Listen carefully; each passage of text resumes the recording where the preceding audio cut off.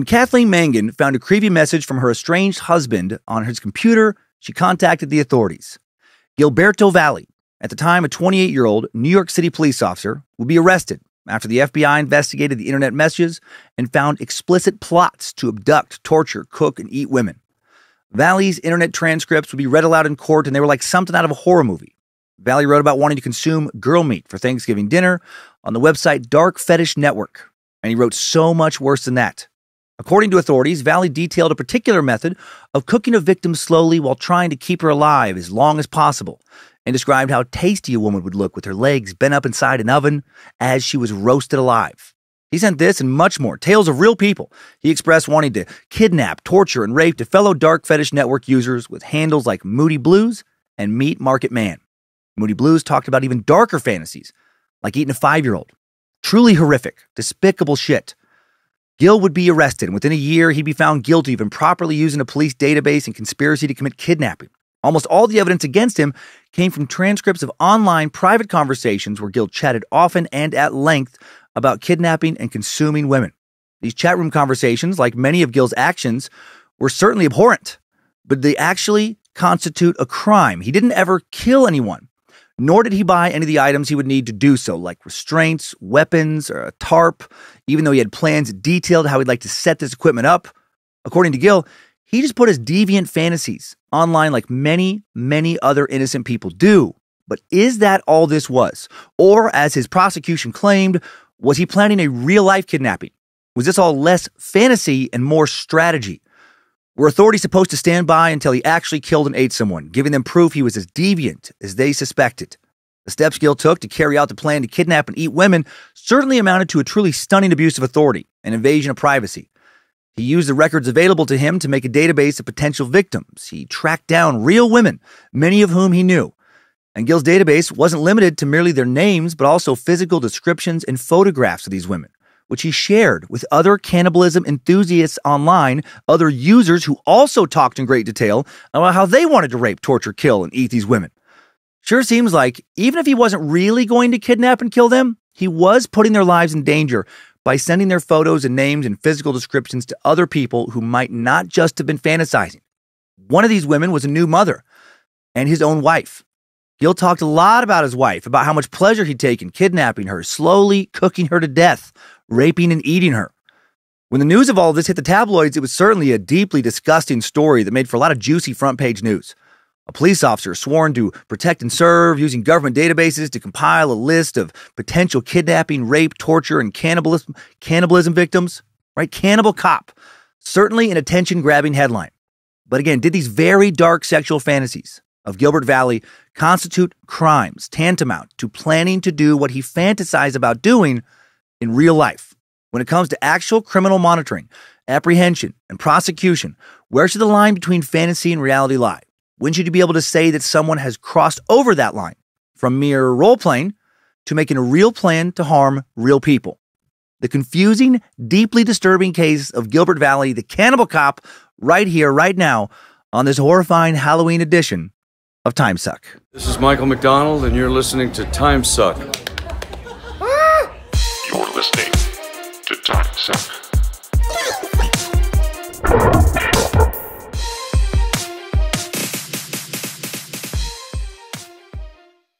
Happy Monday and happy Halloween, meat sacks. Halloween on a Monday. Kind of lame. Hope you had some Halloween fun over this past weekend, at least. And, hope you have fun if you're hearing this when it comes out on Monday tonight as well. Taking the kiddies out, maybe. Hope you've been enjoying the horror podcast that I co-host with the Queen of the Suck, Scared to Death, right? It's been extra fun to be spooky this October. It's the season for it. I'm Dan Cummins, spooky sucker, the master sucker, Count Succula. And you are listening to Timesuck. Heard a lot of you initially thought last week's episode was titled The Bloody Herpes instead of The Bloody Harpies, or Bloody Harps. I want to say harpies too when I read it. What a very different topic that would have been. Experiment with a sound bed and a cold open last week. If you really preferred it that way, well, let us know if you feel like it really adds to the show. Maybe we'll make that more of a regular thing. Hoping my mush mouth is under control today. Man, I think we normally don't record the cold open more than once. I try to get that one right. And we'll stop down and re-record. I think I just did that about 11 or 12 times. My brain was just not reading notes. Not so many thoughts. I was up late. I added so much to this episode at the last minute. I was like, no, I got to talk about this. I got to talk about this. It was all jumbled in my head as I was trying to start the show. But hopefully it's under control now. Because Halloween, this week's merch piece is the Deady White zombie tee. May her legacy literally never die. May her legacy be undead. Head on over to badmagicmerch.com to check out what a zombified Betty White looks like. I did have fun, as I'd hoped when I recorded last week's show in Grand Rapids and Holland, Michigan, this past weekend. Well, for me, this past weekend, it'll be 2 weekends back when you hear this.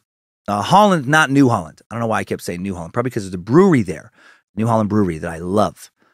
But had some fun with the fine disciples of the good God Amway. So thanks to everyone who came out. And then this week I won't be anywhere. I'm hoping to have fun in Austin, Texas, when this comes out the past weekend. And then it's Louisville, Kentucky, then Portland, Oregon, and finally Minneapolis to wrap up this year's shows. DanCummins.tv for ticks, and ticks for the 2023 spring dates, also at DanCummins.tv. And now we go back to the realm of true crime, but with a twist. Today's case is not very similar to any of the other cases we've covered here on Timesuck that I can think of. In the vast majority of the true crime cases we've covered, there's been, a victim, obviously. Most of the time, multiple victims.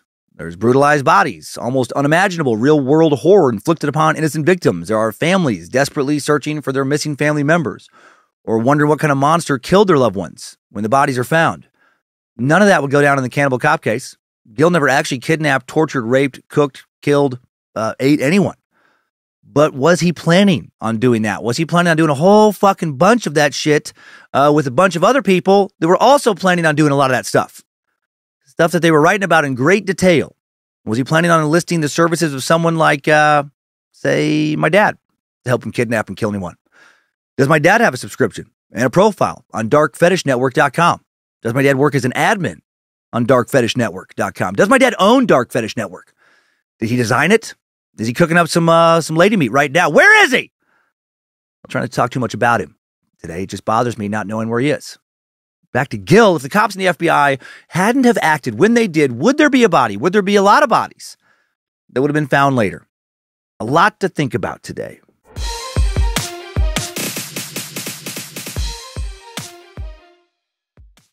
Right, as I just said, Gil Valley didn't technically eat anyone, nor did he do anything he'd need to do to prepare for those things like buying special equipment. But he did track his potential victims' daily activities. Right, and that's pretty disturbing considering what he was writing about. He did use a database to find one of his potential victims' home addresses. He did share photos of women he talked about wanting to kill online. He talked to his virtual buddies about how much he wanted to eat these women online. But does that actually constitute a plot to kidnap someone for real? Where do you draw the line? That's the big question with today's episode. Is a plot to kidnap started when the person buys zip ties? Or when they get in their car to drive to their potential victim's house? Does it not technically start until they're about to knock on their victim's door? Or does it not start until they actually grab some terrified person and try to take them somewhere against their will? Where is the line between planning and fantasizing, right? To kidnap somebody or any other major crime. The line between criminal thoughts and action is something that the courts have been pondering for decades in the United States. Thoughts have not always been protected from prosecution here. Laws such as the Sedition Act of 1918 criminalized many forms of speech. The Sedition Act criminalized any disloyal language, whether printed or spoken, about the government of the United States. In April of 1918, the government arrested industrialist William C. Edenborn, a naturalized citizen from Germany. At his railroad business in New Orleans, Louisiana, he was accused of speaking disloyally when he allegedly belittled the threat of Germany to the security of the United States. He thought that Germany wasn't as big of a threat to U.S. security, and he was arrested for thinking that and expressing that thought out loud and taken to jail. He was released. Mary Ecke would not be released, though. Mary Ecke was a medical doctor devoted to providing care for working class and poor patients. She regularly provided birth control information and abortions at a time when both were illegal. Also served over a year in prison for saying that she thought that a preparedness campaign promoted by the U.S. government to get young men ready to go fight in Europe before being drafted in World War I helped J.P. Morgan and company executives more than the working man. She thought that the working man would be sent to war to die and that J.P. Morgan's execs would not and would rather increase their wealth off of war profiteering. And she served over a year in San Quentin. for just vocally disagreeing with U.S. foreign policy in a public place, for expressing thoughts. What a crock of shit. How is that the land of the free? Thoughts sent people to prison here in the U.S., and not that long ago. American politicians passed laws to punish thoughts. Fellow Americans voted for those politicians, approved of those politicians. Happened a century ago, could easily happen again. Also, there was a time just a little more than a century ago when actually attempting crimes, in many instances, crimes like theft and even murder and kidnapping, were not considered criminal activity. It's not been consistent. Like if you tried to pick someone's pocket and there was no money in the pocket at the end of the 19th century, early 20th century, you couldn't be prosecuted. How fucking insane is that? Officer, arrest that man. He just tried to pickpocket me. And what did he take? Nothing, officer. I was able to beat the ruffian away before he managed to take my wallet. So what's the problem? He tried to rob me. Yeah, but he didn't rob you, did he? Now I just picture the cop taking out his billy club and just like rearing it back like he's about to fucking smack this guy who almost got mugged. Stop it. What are you doing? Nothing. I just like to hold my billy club like this. You're intimidating me. You look like you're going to strike me at any moment. Yeah, I'm certainly thinking about it. As is my right. If I bash you in the skull, then you have reason to try and have me arrested on brutality charges. Now imagine that cop trying to smack this guy, but he keeps dodging the blows. Hey, help! Someone arrest this cop. He's mad. He's assaulting me. I have not committed a crime, sir. Am not assaulting you. I am trying to assault you, not a crime. Until I get a good whopping, and I'm going to make it count. When attempted crimes first became criminalized in the U.S. in the early 1900s, Supreme Court Justice Oliver Wendell Holmes urged caution, asserting that for the defendant to be convicted, there must be dangerous proximity to success. That standard then weakened in the 1960s when a new set of guidelines called the Model Penal Code, a successful effort by the legal community to standardize the criminal code across the nation after decades of inconsistent law, replaced the idea of proximity with that of substantial step. As violent crime became a more common reality, the police could now use a suspect's state of mind to justify an arrest, as long as that suspect also took at least some real action, a substantial step towards committing a crime. Now, if you just talk to a friend at the bar about kidnapping some girl who lives across the street, you'd still be a fucking creep, but you wouldn't be able to be arrested. But if you talked about kidnapping some girl who lives across the street, and then you went to the hardware store and bought zip ties, chloroform, a ski mask, some gloves, and then you started to approach that girl in your van that contained these items, well, now you could be arrested for attempted kidnapping. You've taken substantial steps towards committing that crime. What's changed in recent years are the tools used to detect people taking substantial steps or intent, right? People's online activity. A law professor at Pace University named Audrey Rogers put it this way. We've always said you can't punish for thoughts alone, but now we really know what the thoughts are. Right? People prior to the internet, people generally did not share their thoughts in such a provable way, certainly not in a way that left such clear, documentable evidence of these thoughts, as opposed to the he said, she said of a private conversation. Since 9/11, the government has used the monitoring of our new world of constant electronic communication to bring more than 200 prosecutions against people suspected of providing material support to terrorist organizations. In many of these cases, the jury has had to grapple with deciding if the people on trial were just thinking about helping terrorist organizations or planning to help them. Adding to this is the scale of some recent crimes like Columbine or Aurora, Sandy Hook, how people think the technology has the capacity to stop someone murderers before they put murderous plans into action. In 2009, the FBI was reading Afghan-American Najibullah Zazi's emails to al-Qaeda and picked him up before he ever built a fully workable bomb. He'd serve a decade in prison for working on a bomb that he may have decided to detonate. And, had he continued with his plan? Might sound justified, but now put yourself in a similar type situation.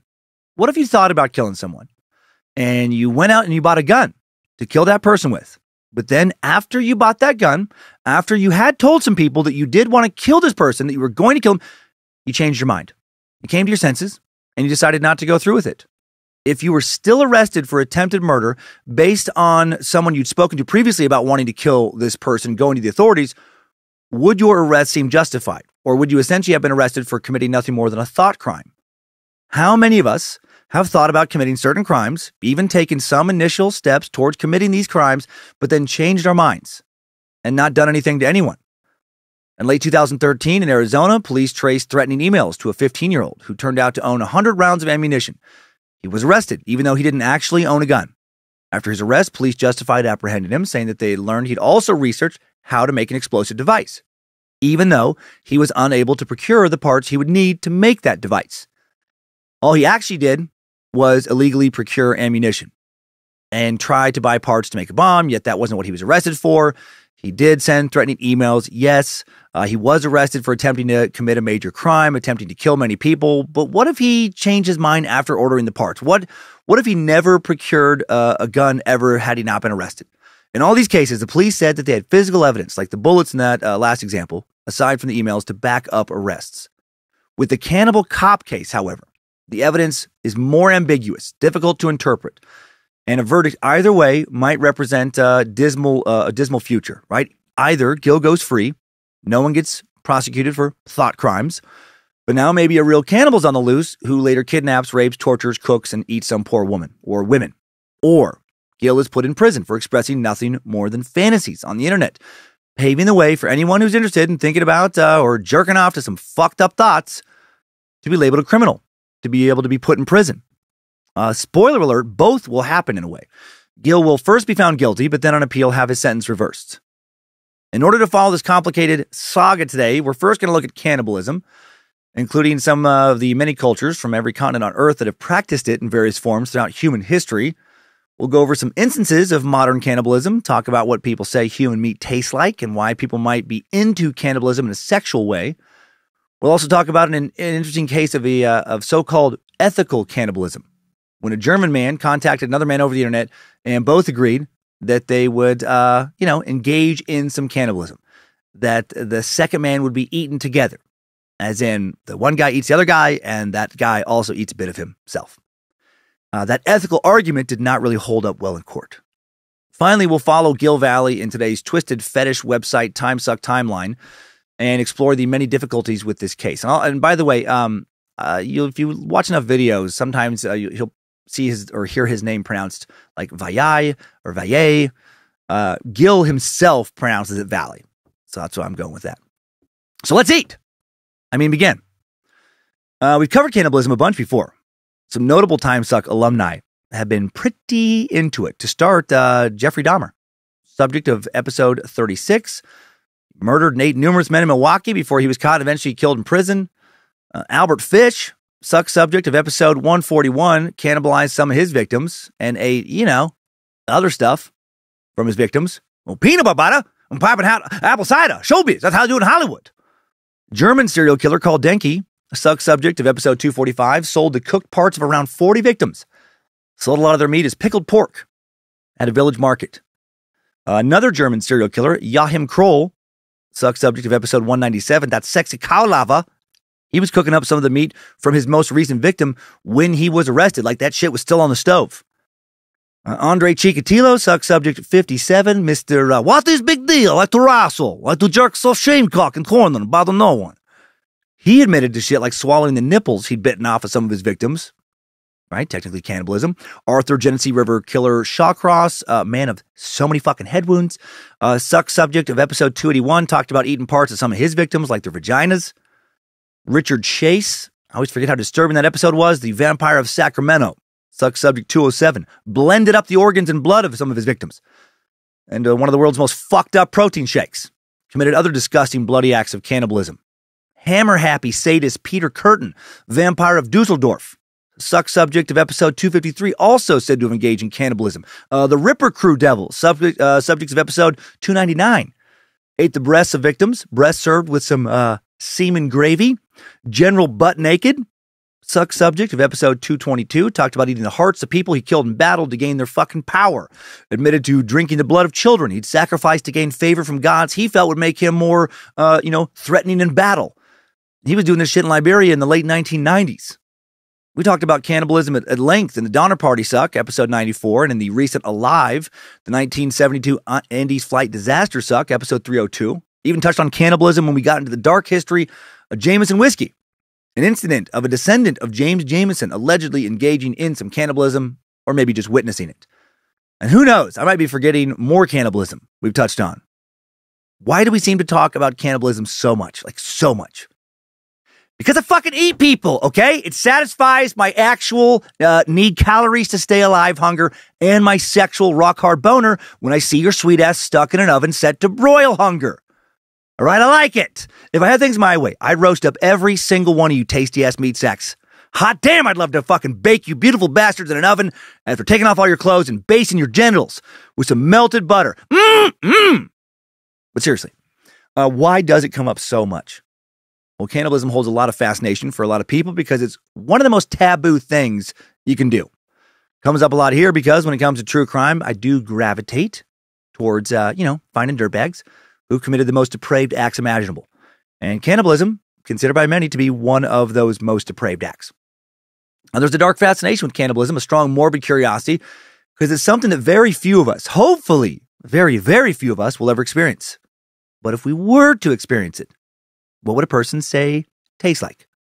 Well, human flesh falls into the category of red meat, and by most accounts has the consistency of beef, really tender beef like veal, but the taste is much more subtle than beef, according to anecdotes from humans who've actually dined on human flesh. Those who've eaten people say that human flesh tastes like pork. They may be a little more bitter, a little stronger than actual pork. All this quality meat talk really getting me hungry. Wish I had one of you on a spit here in the Suck Dungeon, just out of view of these cameras. Right, just so I can enjoy a nice meal. Look forward to a reward for finishing this podcast. Let's talk about some people who are not kidding when they say things like that now. In 1981, a Japanese man, a sick fuck, named Issei Sagawa, nicknamed the Kobe Cannibal, to 25-year-old female Dutch student, Renee Hartfeldt, in Paris when he was 32. I researched his sick story for the Yahim Kroll Suck, but I don't think it ever made it into the actual episode. I think it just ended up in an earlier draft. Apologies if I'm not remembering correctly, and this is info we've covered at some point already, but even if it was, it's been a while, and it's morbidly fascinating. Renee came to this pile of shit's apartment under the pretext of translating some poetry for him for a school assignment. Issei told authorities later he selected her for her health, strength, and beauty, characteristics he felt he lacked. She was 5'10", beautiful, athletic. Sagawa, 4'9", feeble, considered himself weak, ugly, and small. I agree. He said he wanted to absorb her energy. When she began reading poetry at a desk with her back to Sagawa, he shot her in the fucking neck with a rifle and then had sex with her corpse. Seems like he wanted to do more than absorb her energy. He now carved up her remains with a butcher knife, ate most of her breasts, face, buttocks, thigh, neck, either raw or cooked, ate her clitoris, for her power, or for his boner. Took a lot of pics of her body at different stages of mutilation, stored some of the flesh in a fridge, stuffed the rest of her remains into 2 suitcases. Then he got arrested by French authorities when he tried to dump those suitcases into a lake. He was found insane by the French court system, sentenced indefinitely to a mental institution. But then, while in the mental institution, he was deported back to his native country of Japan. Officials at a mental institution in Japan then found him not to be insane. They felt that he committed his crimes because, it turned him on. It was what he wanted sexually, not criminally insane, just a sick, perverted fuck. And yeah, they let him go. He's released since he'd never been criminally convicted in France. So due to winning this fucked up legal lottery, he's been living free ever since. Got away with it. Thankfully, after a brief period of infamy when he made a living as an author and speaker, he became such a social pariah that he wasn't able to get any more work or sell any more books and has lived in poverty and shame now for decades. Also suffered some brain damage. In 2013, it left him unable to do much of anything. So, good. In an interview with Vice in 2010, a little while before that brain damage, Sagawa said that human meat is odorless and not gamey. Also said that if given the chance, he'd love to eat a Japanese woman. Saying, I think either sukiyaki or shabu shabu is the best way to go in order to really savor the natural flavor of the meat. Fuck! God, what a dirtbag to take interviews and say shit like that after doing what he did. Surprised he was never accidentally pushed in front of oncoming traffic or the victim of a mysterious suicide. Moving on to a different cannibal for a bit now, William Seabrook. Seabrook was an early 20th century American occultist, explorer, author, and journalist who traveled to West Africa in the 1920s, where he documented in great detail an experience with the cannibal tribe. Initially, he said he partook of human flesh with the tribe that practiced cannibalism, then later admitted he made that up. But then, upon returning to Paris after his journey, he said he visited a local hospital where he obtained some samples of human meat and cooked it himself.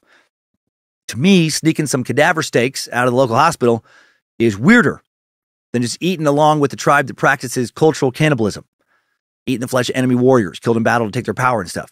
Seabrook would write, it was like good, fully developed veal. Not young, but not yet beef.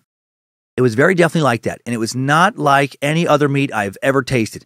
It was so nearly, God, it was so nearly like good, fully developed veal that I think no person with a palate of ordinary normal sensitiveness could distinguish it from veal. It was mild, good meat, with no other sharply defined or highly characteristic taste, such as, for instance, goat, high game, and pork calf. The steak was slightly tougher than prime veal, a little stringy, but not too tough or stringy to be agreeably edible. The roast, from which I cut and ate a central slice, my God, was tender and in color, texture, smell, as well as taste, strengthened by certainty that of all the meats we habitually know, veal is the one meat to which this meat is accurately comparable. Sounds like you ate from the corpse of a child. Also, how did this fuck obtain human meat from this hospital in France? I guess if you know the right guy, right, who's just willing to let you sneak out some body parts for cash, how do you find that guy? Martha, didn't you say your cousin was a custodian who works at the hospital here in Paris? Do you think if I slipped him a little cash, he'd give me a dead body? At least a leg? One more example. Onaima Nelson grew up in Egypt, moved to the U.S. when she was 18 years old.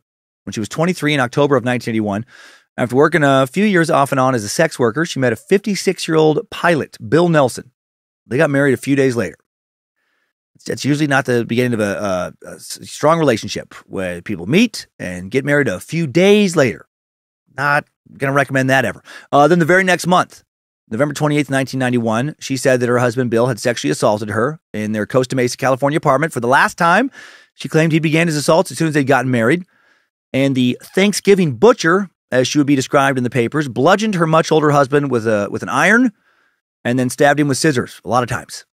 And then skinned his torso, chopped off his dick, cooked his decapitated head, fried his hands in oil to remove his fingerprints.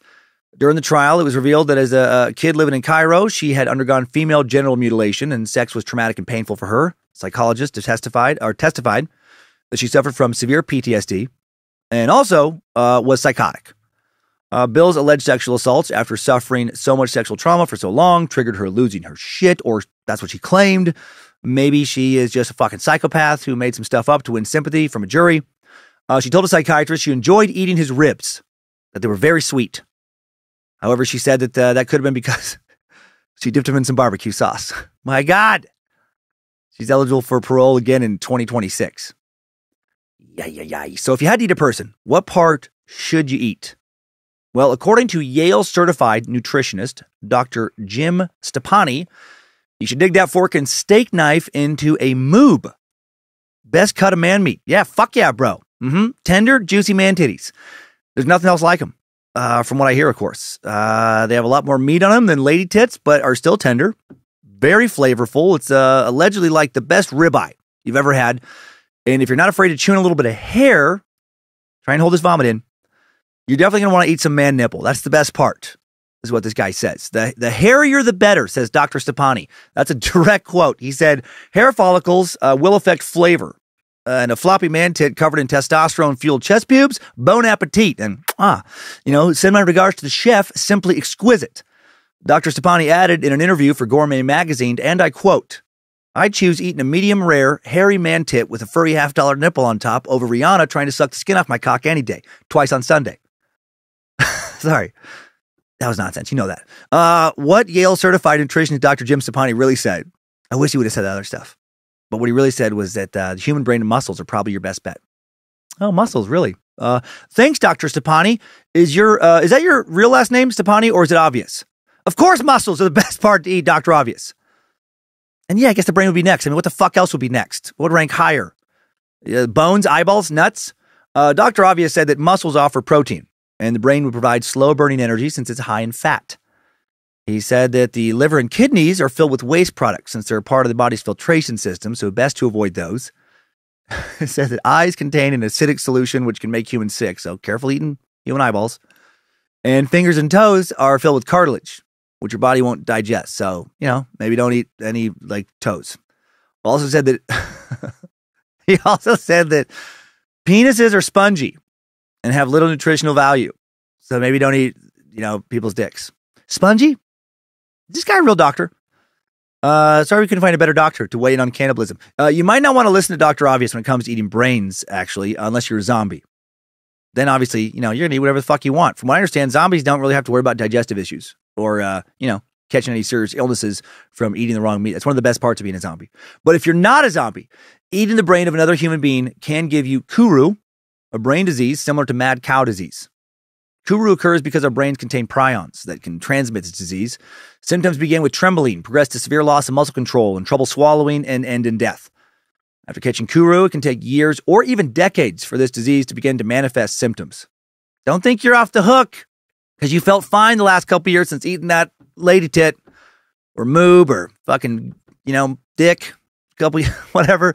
The 4 people from Papua New Guinea practiced eating their dead relatives as a sign of respect. But then it came back to, no pun intended, haunt them when thousands of 4 contracted Kuru and died. Super rare disease. But maybe only super rare because cannibalism is super rare. Basically, it's probably a bad idea health-wise to eat people. Not going to want to trade that protein, for, like smoothie or whatever, or tuna fish sandwich for some Donnie or Linda steaks to make sure you get your daily protein needs met. And then there's the psychological toll cannibalism can take on you. Yes, you're not going to get rid of memories of chowing down on another person very easily. Probably depends on how you get the meat, though. Killing someone, butchering their dead body, eating parts that might fuck you up a little more than, say, having a piece of what you thought was veal, and then after you eat it, someone's like, surprise! That wasn't veal, that was Ricky. Despite the physical and psychological risks, meat sacks do have a long history of eating other meat sacks because, we're full of meat. Sometimes you just need that meat. And there aren't other non-human places to get the sweet meat you want. Let's dive into a summary of the history of meat sacks, eating meat sacks now. The term cannibalism derived from the Spanish name for the Carib, a West Indies tribe, who were thought to have practiced cannibalism. Unclear if they actually did, though. In the early 1500s, the Spanish accused the Caribbean tribe of ritualistically eating their enemies, but modern-day scholars have doubts that happened. Because the Caribs were engaged in an anti-colonial battle with a host of European powers, many historians now argue that cannibalism rumors were just a propaganda tactic by the Spanish, meant to stir up fear, right? Meant to justify killing. On the other hand, we do have some evidence that the Caribs did use body parts as trophies, so cannibalism is a possibility, especially as an intimidation measure or act of war. However, most of our initial testimony comes from Columbus, who had many propaganda and rationalizing atrocities-based reasons to make the Caribs seem as savage as possible. True or not, the name stuck around. Cannibalism began way before the days of the Caribs and Columbus, though, of course. Anthropological data shows that millions of years ago, Homo antecessor, the link between Neanderthals and Homo sapiens, were cannibalistic for nutritional reasons. Just needed that meat, and men and women were the easiest meaty creatures for them to hunt. Humans eventually developed more advanced hunting techniques in order to prey on animals, since consuming each other, not a sustainable food source, harder to keep the species going if the species is spending too much time eating itself. Though many early accounts of cannibalism probably were exaggerated or in error, the practice prevailed all over the world amongst various early tribes of humans until modern times. There's all kinds of evidence of widespread cannibalism in parts of West and Central Africa, Melanesia, especially Fiji, New Guinea, Australia, among the Maoris of New Zealand, and some of the islands of Polynesia, amongst tribes of Sumatra, various tribes of both North and South America. Europe boasts the oldest fossil evidence of cannibalism in somewhat modern history. In a 1999 Science article, French paleontologists reported that 100,000-year-old bones from 6 Neanderthal victims found in a French cave have been broken by other Neanderthals in such a way as to extract their marrow and brains. Right? They ate all of these other early humans. Or there was zombie Neanderthals. Or there was some zombies running around back then. In some past cultures, eating human flesh was looked upon as no different as eating the flesh of any other animal. Right? Food's food. In other cultures, eating people, proof of dominance and supremacy over one's enemies. Victorious Maoris often cut up the bodies of the dead after battle, feasted on the flesh. And the Batak of Sumatra were reported to have sold human flesh in markets, right? Until their culture fell under the control of the Dutch at the dawn of the 20th century. So not that long ago, you go down to the equivalent of the farmer's market, and get some dude meat, get some lady meat. The last Batak kingdom didn't fall until 1907. In other cultures, the consumption of particular portions or organs are part of rituals for gaining the power of a consumed person, or otherwise as part of some, larger magic ritual. Ritual murder and cannibalism in Africa often related to sorcery. Headhunters, others often consume bits of the bodies or heads of deceased enemies as a means of absorbing their vitality or other qualities, reducing their powers for, revenge from the afterlife, or in order to be able to craft, various fucking wizard spells and make different potions and stuff. The Aztecs apparently practiced cannibalism on a large scale as part of the ritual religious sacrifice of war captives and other victims. And in some cases around the world throughout history, the body of a dead person was ritually eaten by his relatives, a form called endocannibalism. Some Aboriginal Australians performed such practices as acts of respect. Likewise, the Fore tribe of Papua New Guinea, I mentioned earlier, known to have eaten the bodies of their deceased family members. This practice was seen as a sign of love and respect, preventing the corpses from rotting or being devoured by insects. That's so fucking weird. Don't let Grandpa rot. Eat him. Come on. Show some respect. In addition, the ritual was thought to protect the body from dangerous spirits. Centuries ago in China, human-based dishes were once considered a luxury. During the Yuan dynasty from the 13th or in the 13th to 14th centuries, noted that children's meat was the was the best food of all when it came to taste. I knew kids were the tastiest. God, playgrounds across the world full of so much soft, tender, delicious human veal just going to waste. When are we going to wise up and start eating kids? We could probably end world hunger if we just put kids on the menu. Less mouths to feed, more mouths getting fed. China also reported cases of kids cutting off various body parts, usually a section of the thigh or upper arm, to use in dishes for their elders as a show of respect. Fucking what? No matter how small the piece of meat they were cutting off, that is insane. I picture some 8-year-old slicing a piece of their forearm off, tossing it in a skillet, and some hungry uncle is watching them, just licking his chops. Oh, come on! That's all the respect you have for me? Don't be stingy. Don't you love your uncle? Come on, give me a nice fat chunk. You're young, it'll grow back. Then there's history of medicinal cannibalism. Pre-modern Chinese medicine sometimes included human organs as well as fingernails, hair. While in early Greece, human blood was thought effective in treating epilepsy. And even as they were decrying cannibals in the New World as savages, Europeans were routinely consuming human parts as medicinal treatment. Followers of 16th century Swiss physician Pericles, for example, tried to cure dysentery with medicines that contained powdered human skulls. And in 17th century England, pulverized mummies used in treatments for epilepsy and stomach aches. In some cases, not just any mummy would do. One concoction called for the body of a red-headed man who had died from hanging. Holy shit, that is very specific and familiar. I feel like I've mentioned that random bit of odd historical fact somewhere before. Imagine hearing your doctor tell you that today. Yeah, buddy, this tummy ache you got is, it's no joke. It's probably cancer or something. Not going to be easy to get rid of. You didn't hear this from me, but your best bet? Find a ginger and hang him. Grind up his gingery bones. Make a soup and eat that, and eat some meat off his legs too, and I don't know, eat one of his eyeballs or something for good measure. You can't be too thorough. After all that, according to this medical book I've been reading, written by a severely mentally ill imbecile, you should be as good as new. People have used so many different justifications to eat other people throughout recorded human history. There's no one satisfactory, all-inclusive explanation for cannibalism. Different peoples have practiced it for different reasons, right? The same group may practice cannibalism in one context, view it with horror in another. In any case, the spread of modern, farming techniques, livestock domestication, the industrial revolution that created processed foods, etc., combined with the global spread of various religions morally demonizing cannibalistic practices the past several centuries, has almost completely eradicated any culturally condoned cannibalism today. In modern society, cannibalism usually occurs as either the result of insanity or extreme physical necessity in isolated surroundings, like being stuck on a desert island. Probably the two most famous examples of survival cannibalism involve two suck subjects I mentioned earlier, the Donner Party and the Andes flight disaster. In 1846, 87 pioneers led by George Donner left Independence, Missouri, bound for California. In December, those settlers who hadn't already McGill's popped off their buttholes, don't worry about that reference if you don't get it, became trapped by heavy snow in the Sierra Nevada mountains. Facing starvation, the people eventually resorted to cannibalism. The story became well known, thanks in part to media reports that did sensationalize it. Uruguayan Air Force Flight 571, a chartered flight from Montevideo, Uruguay, bound for Santiago, Chile, that crashed in the Andes Mountains on October 13th, 1972, is the other big story. The flight was carrying 45 passengers and crew, including 19 members of the Old Christians Club rugby union team, along with their family, supporters, and friends. Remember that episode's nonsense? Conga, conga, conga, this plane is dancing, conga.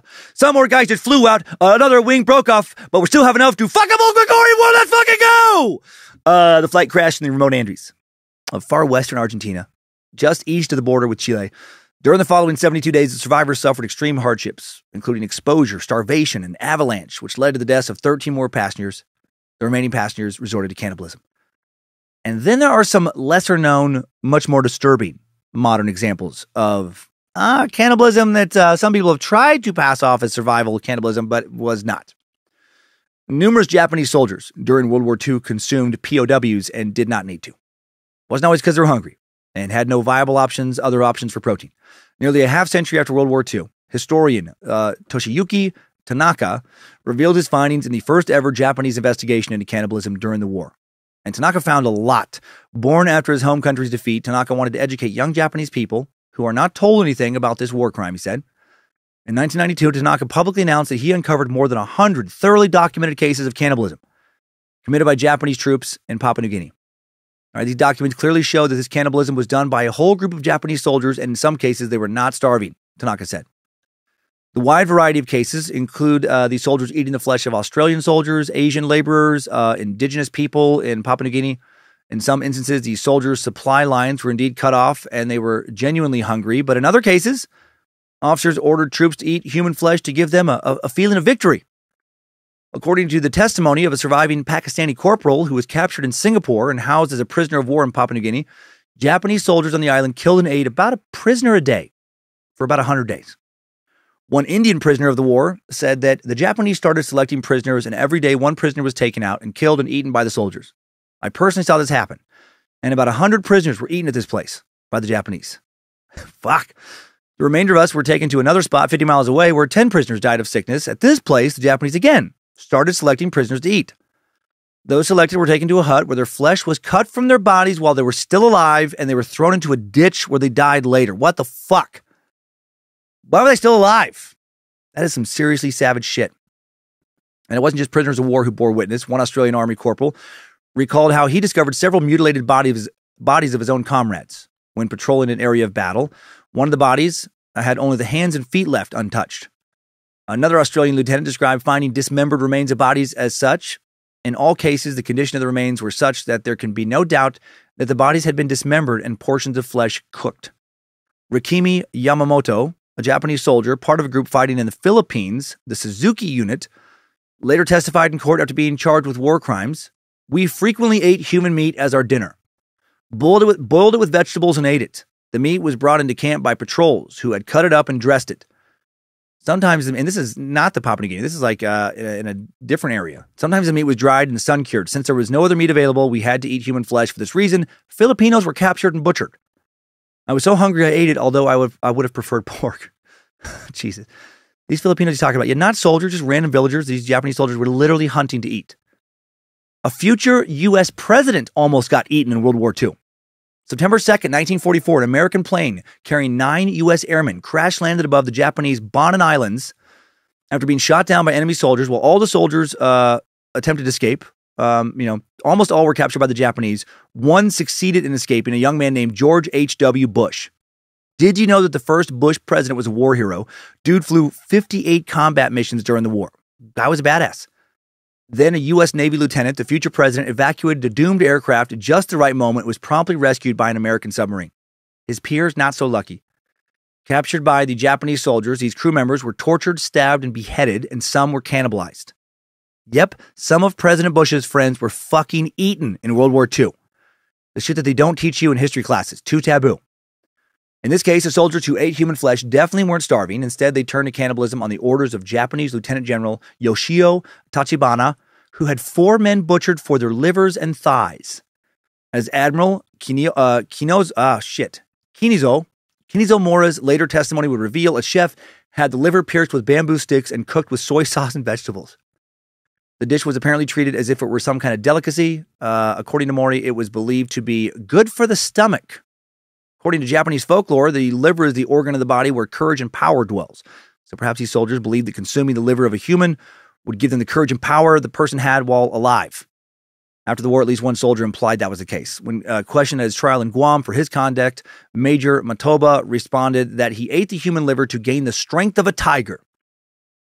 Even more recently, Ugandan leader Idi Amin, whose regime lasted from 1971 to 1979, a man we talked about just a few months ago in episode 315, just over a month ago, the movement for the restoration of the Ten Commandments of God cult.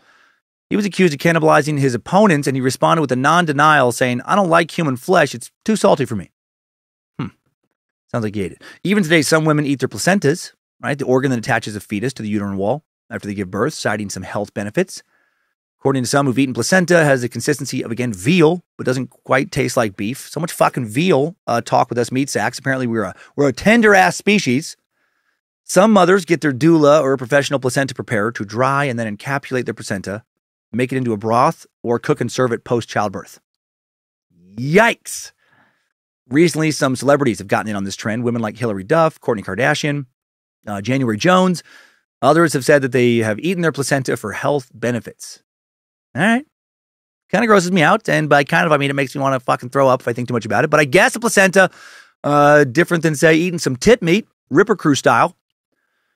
In nature, many mammals actually do eat their own placenta for nutrition, but humans don't need to do that because we're able to rebuild our bodies after pregnancy through vitamins and regular food. So probably don't need to lap up that placenta broth. Probably going to be fine without enduring that fucking horror. Might not want to look to Kourtney Kardashian or Hillary Duff for nutritional life hacks.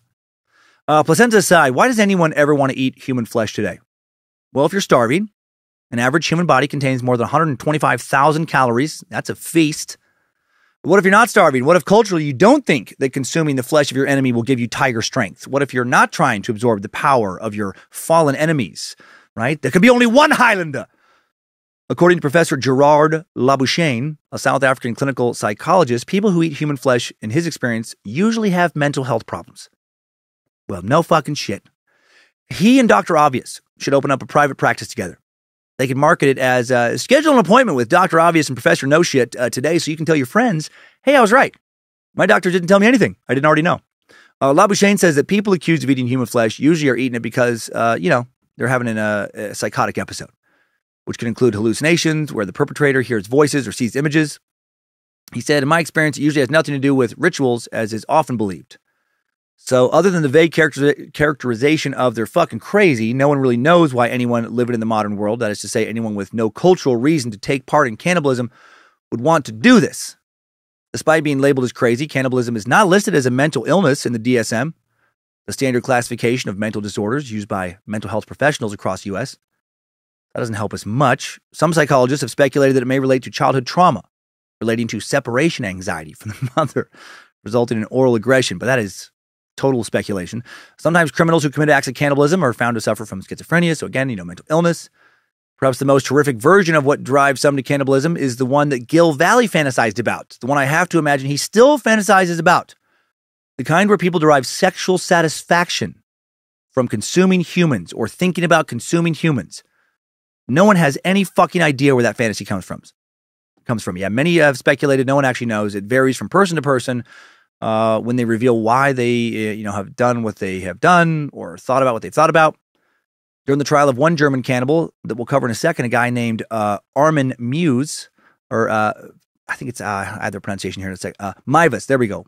Armin Mivus, he revealed his motivation, saying that he'd always dreamt of having a younger brother, quote, someone to be a part of me, his only child, had become fascinated with cannibalism as a way to fulfill that obsession. But then also later admitted it was sexual too. So, okay. That falls under insane. I think, importantly, he's not alone. He was not alone when he was looking to find someone to eat. He had contact with over 400 men on the internet who are also interested in cannibalism, all with different reasons, I imagine, for beginning to fantasize about it. I shared a summary of Mivus' story in the Yahim Kroll Suck, and it's worth sharing today to provide context to Gil Valley, just like it provided context for Kroll's actions. And it was over 100 episodes back, so I imagine the details have been forgotten by most of us. According to Issei Sagawa, the Japanese cannibal we met earlier, his obsession with cannibalism came in part, as I briefly mentioned earlier, from his own physical weakness. He would say to Vice, I was physically weak from the moment I was born. My legs were so skinny they looked like pencils. It was in the first grade of elementary school when I saw the quivering meat on a male classmate's thighs, and I suddenly thought, that looks delicious. But I'm not homosexual. So from around the time I entered junior high, I became obsessed with the Western actress Grace Kelly. Not really a meaty actress. An obsession that lasted right through high school. That was the beginning of my infatuation with Occidental people. Before I knew it, tall, healthy-looking Western women became the trigger for my cannibalistic fantasies. I guess my infatuation with such women stemmed from the fact that I was short, ugly, and had an inferiority complex, and therefore sought people who were the exact opposite of myself. It was like a sympathy ploy a little bit there. Eventually, I began feeling a strong desire to bite into them. Not to kill them or eat them per se, but merely to gnaw on their flesh. Oh, that's all. It was purely a form of sexual desire. It wasn't like I felt like eating someone every time I was hungry. But you know how you tend to feel a stronger sexual desire when you've eaten a full meal? That's when I would start feeling the urge to eat a girl. Is that true for anyone listening? Do you feel extra horny after eating a big meal? I do not. I don't know anyone who feels that way. He just tossed that out as if it's a commonly accepted fact. I don't think so. When I've just stuffed myself with like Thanksgiving dinner, I don't think I've ever thought, man, I'm horny right now. Every Thanksgiving, I barely cram in that second helping of mashed potatoes and gravy and cranberry sauce and then shove down a piece of pumpkin pie, and then I want to go get to fucking. How about you, ladies? Do you feel the most sexy when you've just eaten so much at one meal that at any sudden moment, right, or with any sudden movement, you can just like let a fart out? I doubt it. He continues. It's absurd, right? In essence, it's different from the type of hunger that people experience for food. This cannibalistic urge, where I'm going, I want to eat human meat, is sort of sexual appetite. So if I don't make sure that I ejaculate frequently enough, the desire only gets stronger and stronger. I'm afraid to think about how much that weirdo beats off to keep his demons at bay. Sagawa would specify that he didn't want to kill the girl in his fantasy, he just wanted to eat her. As if that's two separate things. And apparently those fantasies persist to this day. He'd say, apparently this fantasy persists to the point of this interview. Again, I don't know since he's gotten brain damage since his interview, but he'd say in the interview, I still have the sexual appetite of wanting to eat a beautiful woman's body. For example, if a normal man fancied a girl, he'd naturally feel a desire to see her as often as possible, to be close to her, to smell her and kiss her, right? To me, eating is just an extension of that. Obviously, the general public doesn't understand, but the thing is, sure, I want to eat the girl, but I don't necessarily want to kill her in the process. What a fucking insane headspace to live in. Yikes. Too bad he couldn't have just, made do with like fingernails, menstrual blood. That he could kind of eat the woman of his desires in a way that might, gross her the fuck out, but wouldn't harm her. Many of the news stories we see today about cannibalism result from psychotic episodes brought on by drugs. That was what happened in the case of the infamous Miami face-eating incident of 2012 when Rudy Eugene ingested bath salts and then started biting off Ronald Papo's face. Similarly, March 21st, 2010, Gerard Wyatt of Crescent City, California, killed his friend and MMA sparring partner, Taylor Powell, after they both drank some mushroom tea. Powell was found without most of his face and a large incision in his chest. Wyatt told arresting officers he had cut out Powell's heart and burned it because he thought Powell was possessed by the devil. That trip sounds like a fucking nightmare. I thought I'd gone hard on mushrooms in the past. I've never considered eating anyone's face. Wyatt, Powell, a third acquaintance, and Wyatt's ex-girlfriend all drank mushroom tea. Wyatt had been in a good mood before ingesting it, but then the men's behavior changed almost immediately. Somebody fucking spiked that tea. I feel like these fuckers had more than just shrooms in that tea. Wyatt began complaining that his eyes were burning. That's not a thing from shrooms.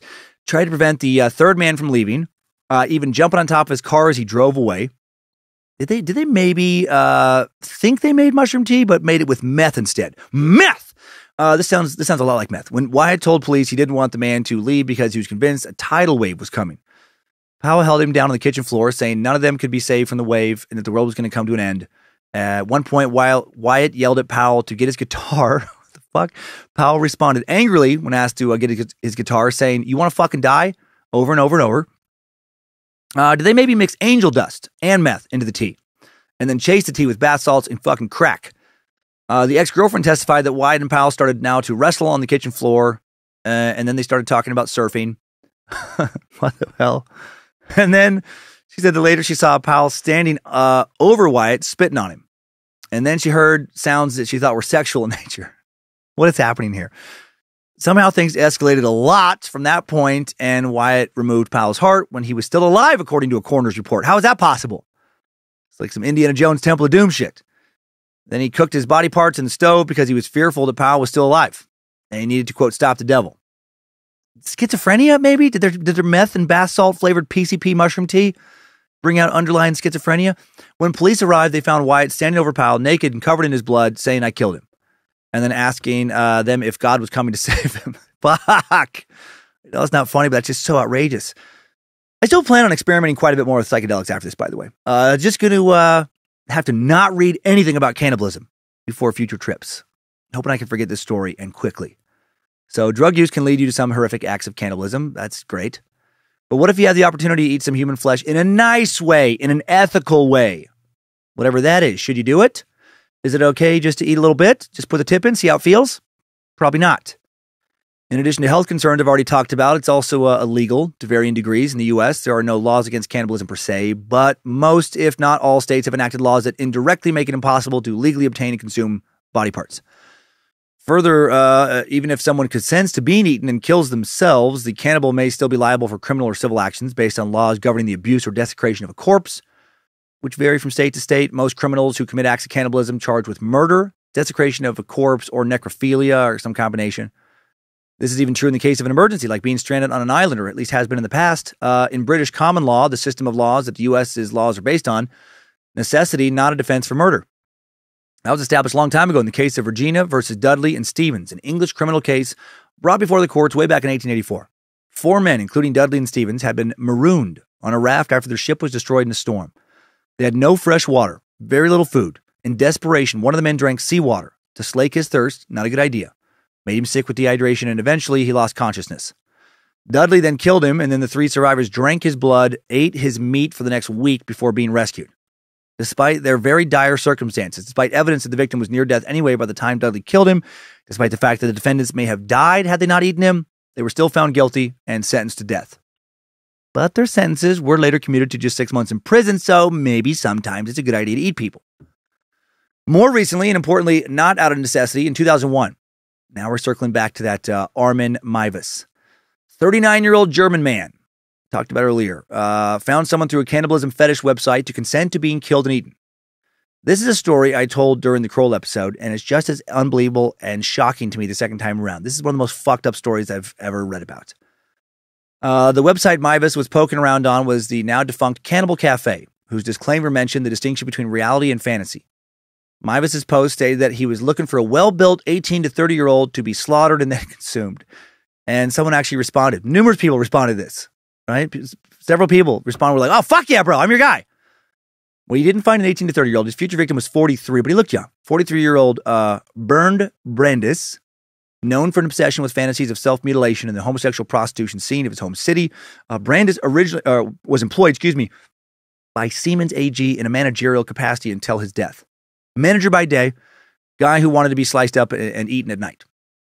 Brandis replied to Meiwes' post, and they arranged to meet so Meiwes could kill and eat Brandis. Just a slightly atypical first date. According to a videotape the two made when they met in March of 2001 in Meiwes' home, Meiwes amputated... Oh boy, Meiwes, every time it's still shocking. Amputated Brandis' penis, and then Meiwes and Brandis together ate this dick. What the fuck? And then Brandis was killed. Tragic or beautiful? I mean, Brandis did die doing what he loved, eating his own dick. He actually did want to do that. I want to say that he was completely out of his mind, but this fucker worked at a good company, made good money, lived a stable life, He knew what he was doing. Likely was not, insane in the classic sense. As bad as this sounds already, it was worse. Brandis insisted that Meiwes was to bite his penis off. That was the deal they made. That was the deal. Like, he wanted that detail. He wanted this guy to bite his dick off. But Meiwes was not able to do that. It was harder than he thought to chew off this guy's dick. So then he used a knife. The first one turned out to be too blunt. And then he finally got a sharper knife to cut it off. Brandis still alive and conscious after all that. And hungry, apparently. He had taken 20 sleeping pills on top of painkillers and alcohol to be able to handle all this. Normally, I'm guessing 20 sleeping pills would put you in a coma. But, when you have somebody try and gnaw your dick off, probably snaps you out of that coma pretty quick. Brandis apparently tried to eat his share of his own penis rare. God, the story. He said it was too tough and, as he put it, chewy. So Meiwes then sauteed this motherfucker's cock in a pan with some salt, pepper, and garlic. What were they talking about as he was cooking? Do you want some more wine, Bernd? Sorry if you weren't able to enjoy your portion of your dick raw as you had hoped. It'll cook up real nice and you'll love it. I use my mother's favorite dick recipe. It's to die for. No pun intended. I cannot believe I said that. So do you want to watch Curb Your Enthusiasm? What would Larry David think of all this? Like if Larry David was cooking your dick and you didn't enjoy the way he prepared it, would he completely forget about you dying? Because he'd get so mad that you're not appreciating how he's trying his best when he tell his manager, Jeff Garland, about it next day. He's gloss over how wildly inappropriate all this is and just focus on how rude you're being, not to enjoy the way he tried to feed you dick. You know, especially because he tasted it, he thinks it's excellent. Ben, are you there?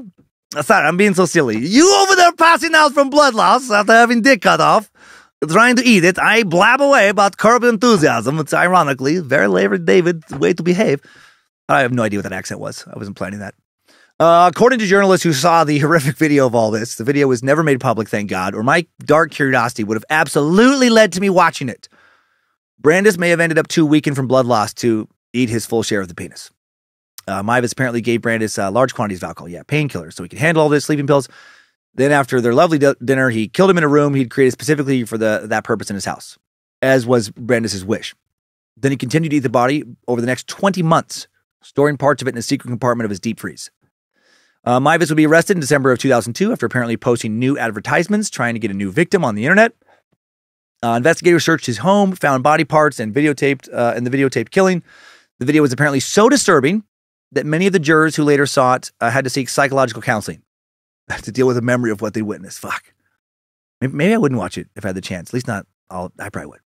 Mivas was later convicted of manslaughter and sentenced to 8.5 years in prison. The case attracted considerable media attention, led to a debate over whether Mivas could be convicted at all, given that Brandis, voluntarily wanted this, asked for this to happen, knowingly participated in this act, willingly.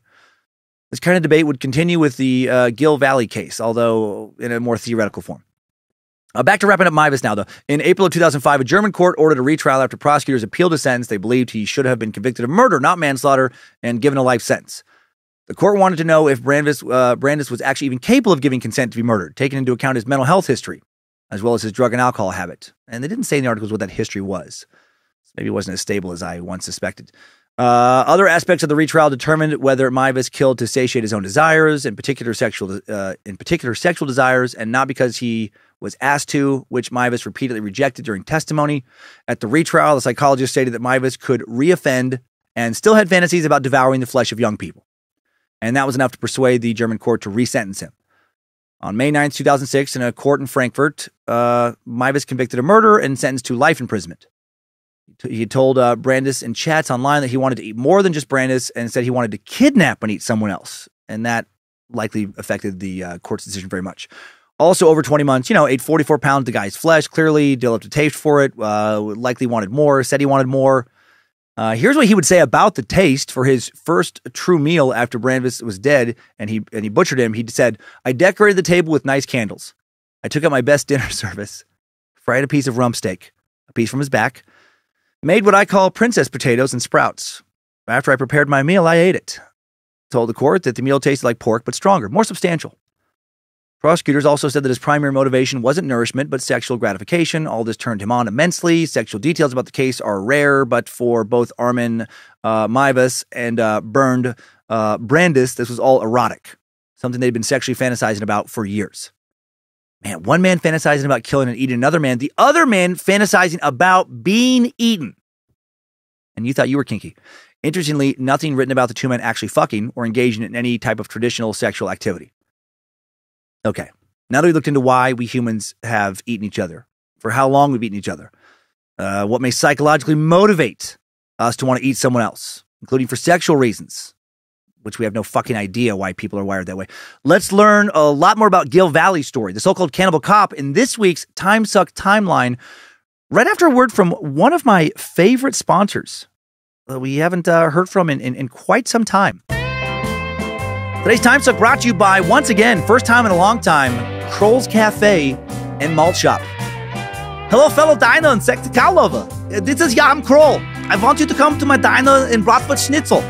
They always have the finest chocolate malt and the sexiest cow burgers. and the best menu blue light specials. This week, we have the chewiest mystery meat dogs in town. They taste a lot like pork, but stronger, more substantial.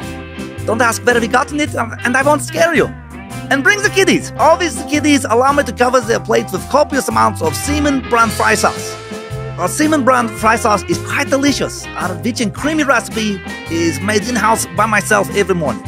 So come on down to Kroll's Cafe, where it's always mostly beef. I promise. And get ready for Kroll's Cafe to open a location near you. Over 100 new locations opening worldwide in 2023 for Kroll's Cafe. Now a subsidiary of Bear Evil Incorporated. Oh my. Soon, we'll own fucking everything. We'll own you. And there's nothing you can do to stop Bear Evil Incorporated. You're addicted to consumption. We have the analytics. We know what you want, and we're gonna keep selling it to you. And then we're gonna use the profit you give us to fucking destroy you. And yeah, we are telling you our end game. That's how fucking dominant we are. We call our shots. We never miss. It's incredible what you can accomplish when you only care about money. You can open up 100 new locations, over 100, of a restaurant that serves customers, other customers. Jesus Christ, that was the scariest message from Bear yet. That wasn't even a fucking commercial. That was just a direct threat. I thought they were only in it for the money, not just murder. Now it seems like they mostly just want to kill us all. What's nice to hear from Kroll's Cafe, though, I am happy they got a big round of new funding. If you're super confused and want to learn more about how we got hooked up with that wonderful sponsor and stick with the cannibalism theme, just go back and listen to Suck 197. And then maybe also Sucks 316 and 317 to learn about Bear, or, just let it go. Let's get to that timeline now. Strap on those boots, soldier. We're marching down a Timesuck timeline.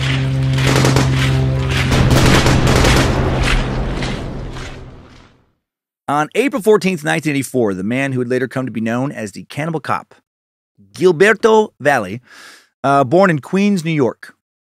He displayed behavior that, looking back, did wave some pretty red flags early on. In 1990, when he was in kindergarten, he was suspected for several days of biting a female classmate repeatedly over several weeks. When her parents contacted the school and their daughter showed them some bite marks on her shoulder, and Gil was questioned, he said he was just trying to be funny. He's only 5, so his behavior was written off as him just being an odd kid, right? He'd grow out of it. But he wouldn't. Early 1993, when he was 8, his cousin threw a fit when he put one of their Barbie dolls in his aunt's oven, set it to broil, and waited to eat him. His parents, again, thought he was just being a weird little kid. He was given a spanking, sent to his room for the rest of the day. They all moved on, assumed this was a one-time incident. Not exactly. Late 1997, when he was 13, his mom walked in on him masturbating to a picture from a medical anatomy textbook he had checked out from the local library. Then his dad caught him masturbating later that same year. Gil had taken a raw steak from the fridge. His dad came home from work early, and Gil, who thought he had the place to himself, was standing above a picture of a female classmate, and essentially he was fucking that steak. As punishment, his dad made him eat it that night for dinner. Dad hoped that making him eat the steak he just held in his hand and fucked would cure him of, ever engaging again in strange sexual acts like that, but it didn't. It backfired. Gil was overjoyed that night at dinner. Even when his dad told him he didn't have to finish, when his dad was having trouble finishing his meal, he was getting nauseous, Gil still cleaned his plate, then ran off to his bedroom with an obvious boner. 3 years later, late 2000, when he was 16, female cousin was killed in a car accident. Had an open casket funeral. That night after the funeral, Gil went missing. Same night, the mortician walked in on him snacking on a finger he'd removed from his cousin. While he was eating it, beaten off. Mortician called his parents instead of the police. Probably should have called the police. Now his parents very worried, and they'd soon would worry quite a bit more. During the summer of 2001, when Gil was 17, his parents, hearing strange noises at night, smelling a strange odor, went up to the attic where Gil had hidden a Coleman propane camping grill, caught him starting to cook a local homeless woman, who he was masturbating on, while he was trying to bite off one of her toes. Instead of going to the police, they gave her $100, made Gil pinky swear not to do creepy shit like that anymore. But then 2 nights later, his dad woke up to Gil biting into his mom's calf while masturbating. Does anyone still believe what I'm saying about his childhood? None of that was true. We don't have a lot of info about his childhood.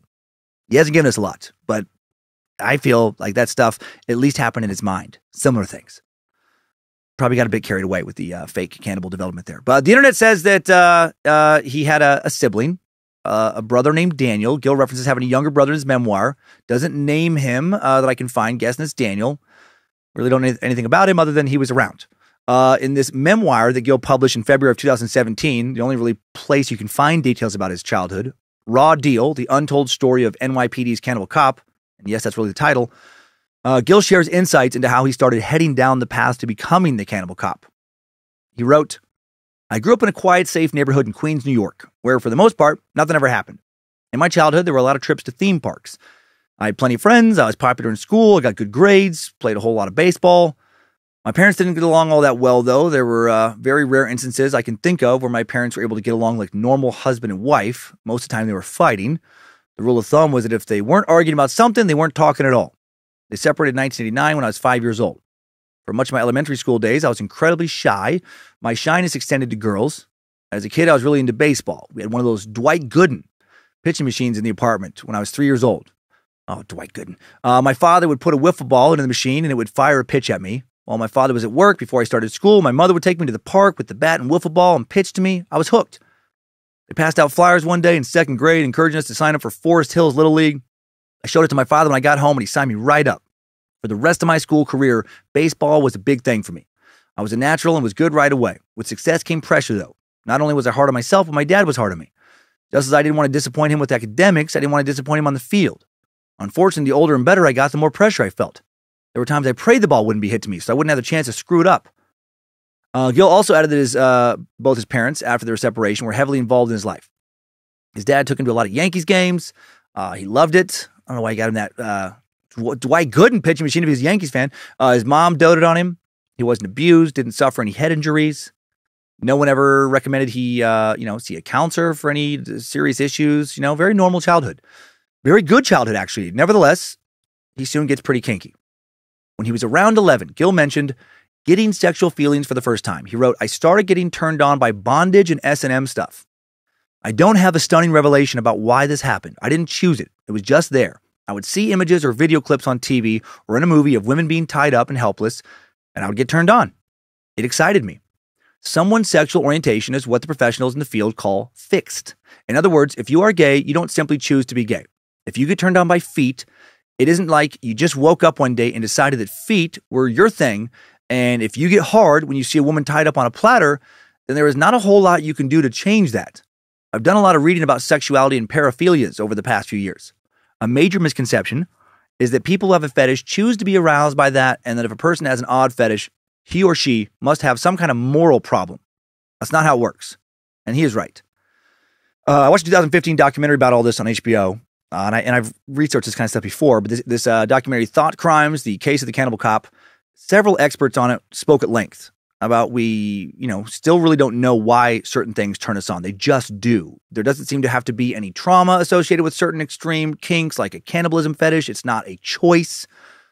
How strange, right? Why are we attracted to what we are attracted to? Like, I love skirts combined with boots or skirts combined with high heels. I love the pinup look, right? It's my favorite. Kind of Betty Page look. I prefer long hair to short hair. Not always. I love fishnet stockings, high heels, crotchless panties, fishnet bodysuits, black lingerie, lots of straps, garter belt straps, waist harnesses. I also love a sexy woman in a man's t-shirt with nothing else on. Love seeing nipples pushing up against the shirt. Love a wet t-shirt draped over a woman's body, right? Don't like pantyhose at all. Huge turnoff. Do not like socks. Unless they're thigh-high gym socks. Another huge turnoff. Love a woman's bare feet. Don't like them in socks. Don't care about bikinis. No matter how sexy the body is in them. Don't like pink lingerie generally. Zero sexual interest in a man's body. Watching porn with two guys and one woman does nothing for me. Huge turnoff. Why? Why do I find women's sexy Halloween costumes so sexy? What's going on there, Lucifina? Why do I like the girl next door look but not the typical porn star look at all? No clue. I've never really tried to analyze it. I just love that my wife does it for me big time and also likes what I like. I don't understand all of her fantasies. Neither does she, as far as like, where do they come from? It's all so odd. Sex is such a big part of our lives, and in some ways, we know so little about sexuality. When Gil says he just happens to be turned on by thoughts of women in bondage / cannibalism fantasy scenarios, I do believe him. However, to use a music analogy, research does show that while you may not pick the genre you're into, that you enjoy, you can end up liking new bands that initially were too extreme for you. Thanks to, for example, watching more and more extreme porn. Everyone's different. Same porn that did it for me when I was 16 still does it, right? Thank you, Lucifina. My tastes have not changed over time. Why? I don't think it has anything to do with my choices or morality. I think in this regard, I just got lucky. I don't seem to have an addictive brain, right? I don't have a thrill seeker's brain, which is also why I don't worry about a certain amount of drug use. I can drink every night for a month and then not drink at all the next month and not care. Feel fine. I've never felt pulled towards gambling or felt a compulsion towards any risky behavior, really. Like I've committed risky behavior, but the risk part of it, that's not part of the fun for me. It doesn't do anything for me. I'm not an adrenaline junkie in that way. Other people are, and they seem to have been born that way. Some people who maybe are predisposed to more traditionally addictive behavior, right, feel a strong compulsion to keep pushing the envelope, to feel the same euphoria, same adrenaline rush, same dopamine rush, right? Maybe they like to cliff dive. Maybe the first time they dove off a cliff that was 10 feet high and it really scared them. It was exciting. Then after doing that for a while, it became boring. Now they find a cliff that's 20 feet high, and that's exciting. But after a while, that becomes boring. So they find a cliff that, it's 30 feet high. You get it. Now take that mind and put porn in front of it. Maybe initially they're turned on by basic light bondage porn, but over time that gets boring. Then they find new porn that's more hardcore. The woman has bruises after being spanked. That provides a different rush, the same rush they felt for the more tame stuff earlier, but no longer do. Then that gets boring.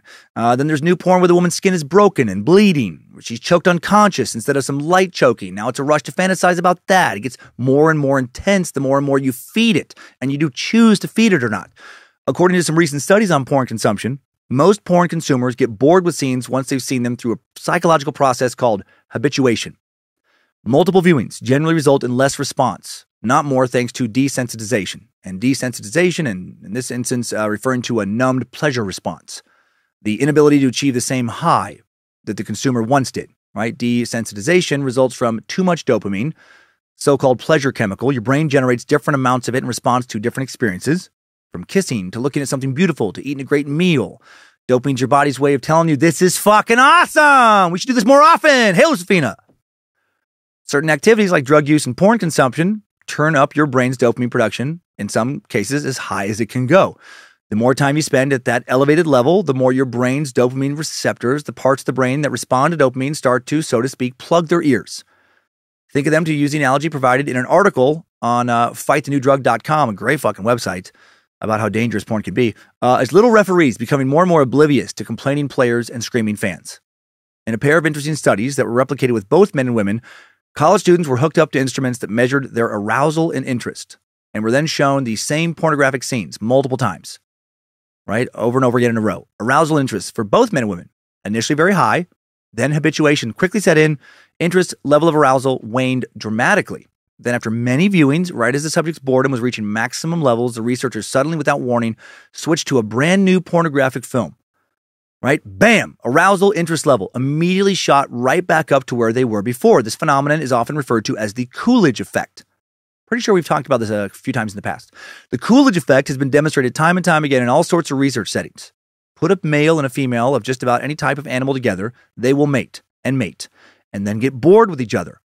But replace one of them with a new partner, and even if they're exhausted from mating with the previous one, they will attempt to mate again.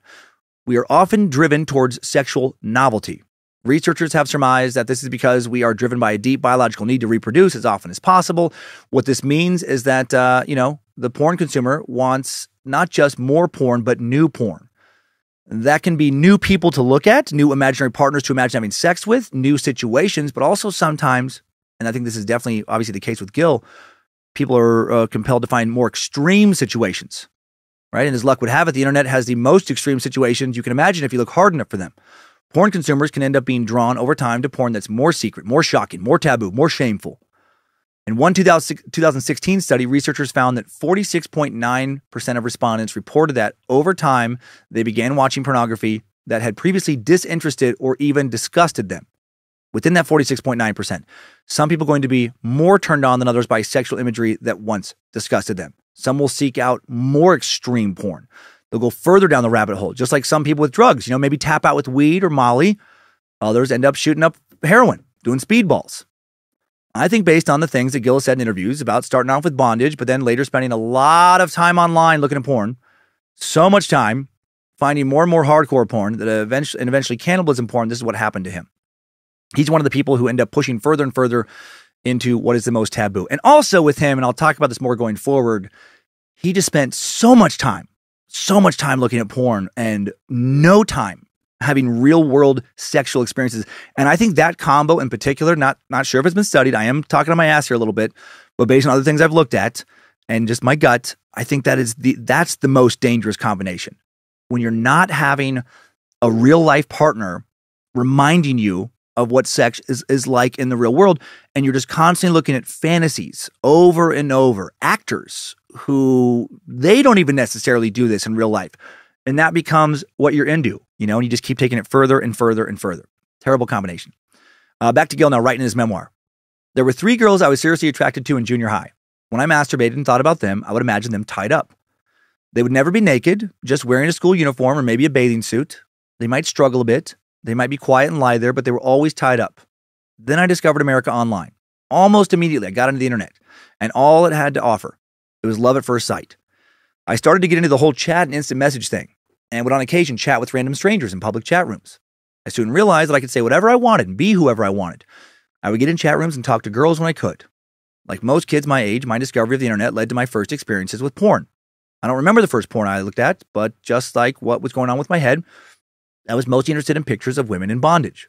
I would get way more excited seeing a hot woman tied up with a gag in her mouth, even if she had clothes on, than looking at the same hot woman naked and unrestrained. For a kid, the sites I found seemed kind of wild, but looking back on it, these sites were really vanilla bondage sites, and so were the pictures I looked at. They weren't violent or particularly sadistic, just women naked and tied up, hog-tied, tied down to a bed, things of that nature. If I saw a picture I liked, I would think about a girl I knew, and I would imagine her in that situation. Everyone remembers the first person they fell in love with. For me, it was in late autumn of the year 2000 when I was 16. Her name was Melanie, and boy, did I fall hard. She told me early on that she wasn't interested in a boyfriend. She also told me she was interested in hanging out. That began the beginning of my confusion around her. I wanted to kiss her, but it didn't happen. In fact, it never did. Melanie would have my heart for much of the next 9 years, but not one time did we ever kiss. This motherfucker was so delusional. I did, however, fantasize about her countless times over the years, and kissing didn't have a whole lot to do with what I was thinking about. I would think about her being helpless, tied up, and gagged. As time went on and I began to look at more violent pornography, things got worse for Melanie in my fantasies. He never talks about being mad at her in real life, but as far as rejected, but maybe he's just not ready to deal with it. I strongly believe that's what was going on here. In my mind, she was often in all sorts of peril, including being abducted by others to be cooked and eaten. She became my favorite girl to beat off to. Her resisting made her more attractive. And so it begins, right? Gil not developing real-life sexual experiences, while also conditioning himself to come to extreme sexual fantasies he's fueling through fetish porn. And he's choosing to fantasize about a girl who is consistently romantically rejecting him. And I would imagine developing some real misogynistic thoughts, some real anger towards women with all this. I think this combination really fucked him up. 2002, Gil graduates from Archbishop Malloy High School, a Catholic co-ed prep school in Queens. Archbishop Malloy's academic program, very competitive.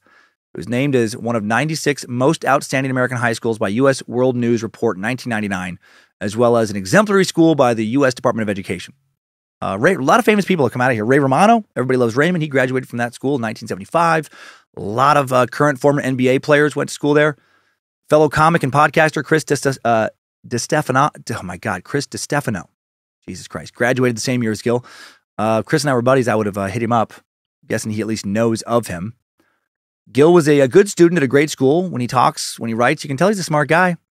Back in 2002, he's a smart guy with a porn habit he was hiding even from friends who openly talked about their porn consumption. Before leaving high school, he'd already developed what seemed to be a bit of a porn addiction that he was ashamed of. He had a secret he didn't want to talk about, didn't seek counseling. He was already craving darker and darker porn featuring images of women who appeared to be in more and more pain.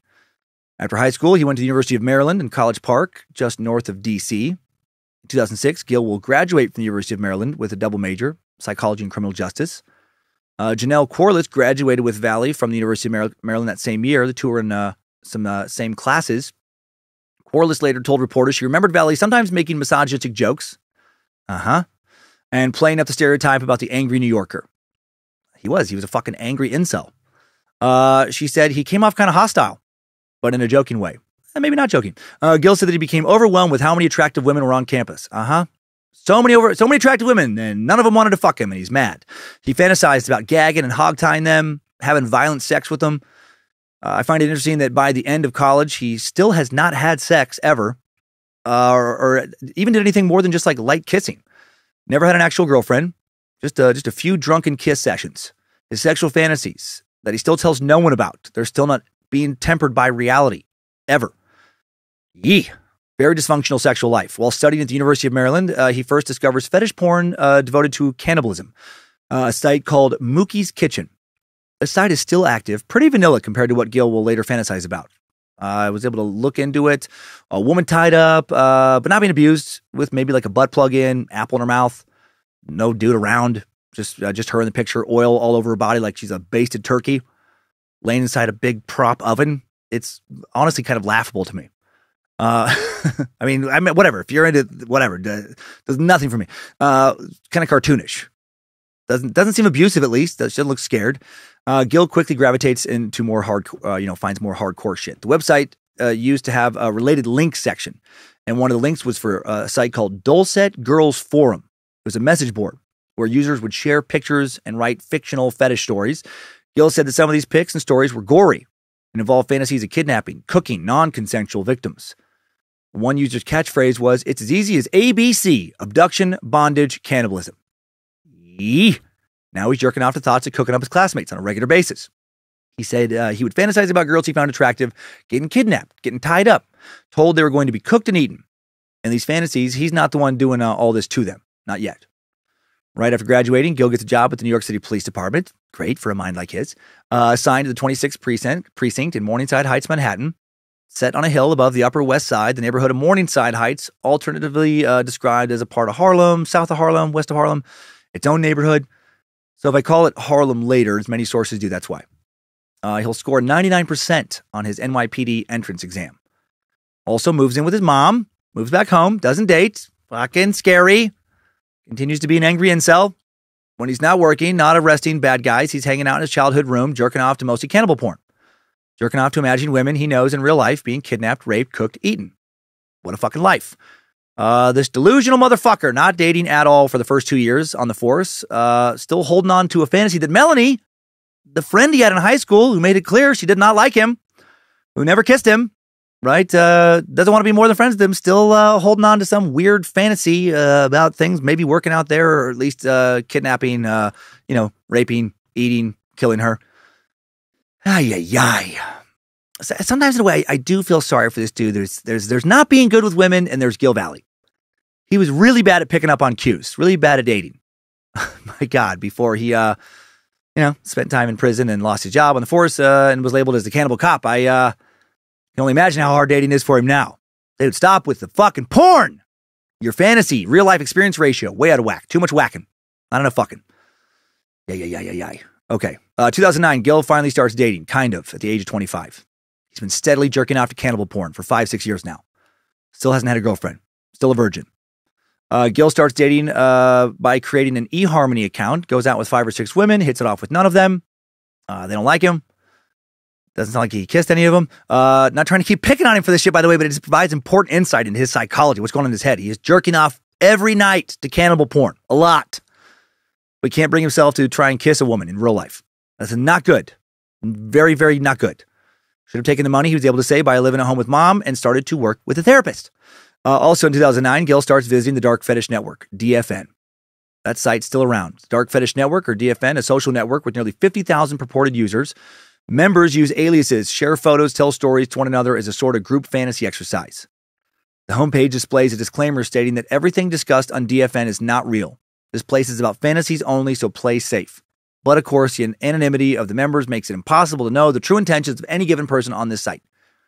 Gil signs on initially as Girl Meat Hunter, wins praise from some other members after contributing to the group chats, starts IMing directly with some members, exchanging emails for offline volleys. In particular, over email, Gil will later connect in 2011 with 3 men who will become known as his co-conspirators. A 22-year-old car mechanic from southern New Jersey named Michael Van Nuys, a British man Valley knew as Moody Blues, whom the FBI identified as Dale Bollinger. Oh man, well, this guy's such a piece of shit. Someone who used the username Ali Khan, apparently logging on from Pakistan, not known much, or they don't know much about his true identity. Gil starts uploading pics of women he knows, pics he gets from Facebook. He's writing kidnapping, bondage, rape, cannibalism fantasies about them. Not naming them, not yet. Still living at home. Sets up another online dating profile on OkCupid now and meets his future wife, Kathleen Mangan. After a few messages, they go on a date, October 10th. Dinner at a place called Bistro 1018. It's still there. Gil orders the scared blonde co-ed, gagged and bound and stuck in an oven set to 425 degrees. Kathleen says she'll just have a glass of water, doesn't want to have anything in her system when she demands later that evening that Gil sodomize her with a turkey baster before giving her a gravy enema and filling her pussy with homemade stuffing before grilling her and fucking eating her. Or he has chicken and pasta and she has a lobster bisque and they share some creme brulee for dessert.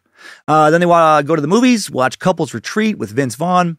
Then Kathleen gives Gil a passionate kiss and says goodnight. And hot damn, he's excited. He is so turned on. He goes home, and by home I mean his mom's house, and he climbs into his childhood bed, and he beats off to thinking about Kathleen being chloroformed, kidnapped by a pair of killers, stripped naked, laid on a platter to be eaten with an apple in her fucking mouth. Not kidding. That is literally what he said he did. Oh my God, I realize that may have sounded like more of my bullshit. Nope. They go on a few more dates, have some makeout sessions, and then finally, this guy loses his virginity before he turns 26. And now he's all in. At long last, he has found a warm living place other than his right palm to thrust his hard cannibal oven cock in and out of. Soon he wants to marry Kathleen. Of course he does. She's the first woman who has shown him any sort of sexual attention. A woman who has no idea. He's beaten off to thinking about her being roasted in an oven. You know? How could this possibly not end in happily ever after? To Kathleen, Gil seems like a cheerful cop at a precinct in West Harlem. A sweet boy. A sweet mama's boy. Such good manners. Old-fashioned. Barely ever talks about biting her tits off. The young elementary school teacher who had studied at Gonzaga University, go Zags, falls in love. I wonder if she lived in the same dorms I did. Interesting connection for me to the story. First, they moved to their apartment, first apartment together, one bedroom on 88th Street and 3rd Avenue. By that time, Gil has already began to upload pictures of Kathleen now to the Dark Fetish Network. She, of course, has no idea. And they get a pet, a bulldog named Dudley, because Kathleen loves the Gonzaga Bulldogs. They train Dudley together, take turns walking him. Kathleen will later remember these early years fondly, saying it was fun. We laughed together. It was nice. He opened doors, pulled out chairs. Things changed in January of 2011 when she got pregnant. Gil had a good run. He had a solid 12 to 13 months of sexual activity with one person before, becoming a father-to-be. Actually, Kathleen will later say that his sex drive began to wane before she got pregnant. Gil will complain later that their sex was too vanilla. Well, yeah, you dumb fuck. Of course, for him, it's too vanilla. She could have let him dip his balls in her ass while she dressed up in a chicken suit, let him come all over her face after her best friend sucked his dick, and he'd probably be like, that was kind of hot. That was a little bit kinky. But you still won't even try letting me violently rape you and then put you in a really hot oven and cut you up and maybe eat a little bit of you or something. I mean, when you keep coming to fantasies that dark, that involve torture, rape, murder, cannibalism, how can real life sex ever compare? I hate how ridiculously delusional, just unrealistic, just fucking stupid some people choose to be. When he first heard the news of Kathleen getting pregnant, Valley said, I can't do this, before salvaging the moment, calling her parents to assure them that he would do the right thing. But he never seemed to fully adjust, right? Because now it's real life. Now it's not a fantasy, so he starts to drift away. Kathleen remembered that he didn't seem that interested in fatherhood, sometimes seemed downright miserable. Still in preparation for the baby, they moved to a bigger apartment, a 2-bedroom in Forest Hills. In late September 2011, Kathleen gives birth to their child, a little girl named Josephine. Gil, more active on DFN than ever. His former brief real-world sex life, now almost non-existent. The baby now the priority. Kathleen quits teaching. Is a full-time mom. Gil works a lot of hours, quite a bit of overtime. Spends some time with the baby, and his wife doesn't seem super interested. When they go to bed, he'll log into DFN and chat with other users about, fucking torturing his wife, eating her, raping her, doing the same shit to his old crush, Melanie, and other women he knows. January of 2012, Gil emails DFN buddy Michael Van Nuys, emails him photos of Alicia Friska, a friend of Kathleen's who taught at the school where she once worked. Gil offers to kidnap her for this guy for $5,000. Van Nuys replies, can we do it for $4,000? Gil responds, I'm putting my neck on the line here. If something goes wrong somehow, I'm in deep shit. $5,000, and you need to make sure that she is not found. She will definitely make the news. In chats happening about the same time with Ali Khan, Gil suggests taking Kathleen on a trip to India, where the two of them will kill her and prepare her for dinner. He writes, we will take turns with her, after sending a photo of his wife in a bikini to this guy. Also discussed killing Andrea Noble, one of Gil's college friends, a girl he had a crush on who wanted, like most women, nothing to do with him romantically, because they probably picked up on how fucking weird he is. Gil wrote, it's personal with Andrea. She will absolutely suffer. Later, he added that he found a recipe for chloroform online, saying, I'm in the middle of constructing a pulley apparatus in my basement to string her up by her feet. On Valentine's Day 2012, Gil proposes to Kathleen at an Italian restaurant in Queens, Il Toscano. She accepts. 9 months after the birth of their daughter, Gil and Kathleen get married June 19th, 2012, on the campus of Gonzaga. While Kathleen remembered the wedding being nice, the marriage that followed was not. Gil rarely helps with the baby now. When he comes home after midnight from the precinct, she usually is not up any longer. Sex, when it happens at all, very rare, never ends well. Apparently, Gil cannot finish. He'll run to the bathroom and finish there, right? Doesn't talk about this in his memoirs. I found that interesting. Have to assume he was ashamed of not being able to achieve orgasm through real sex, only through focusing on images related to extreme cannibalistic fantasies.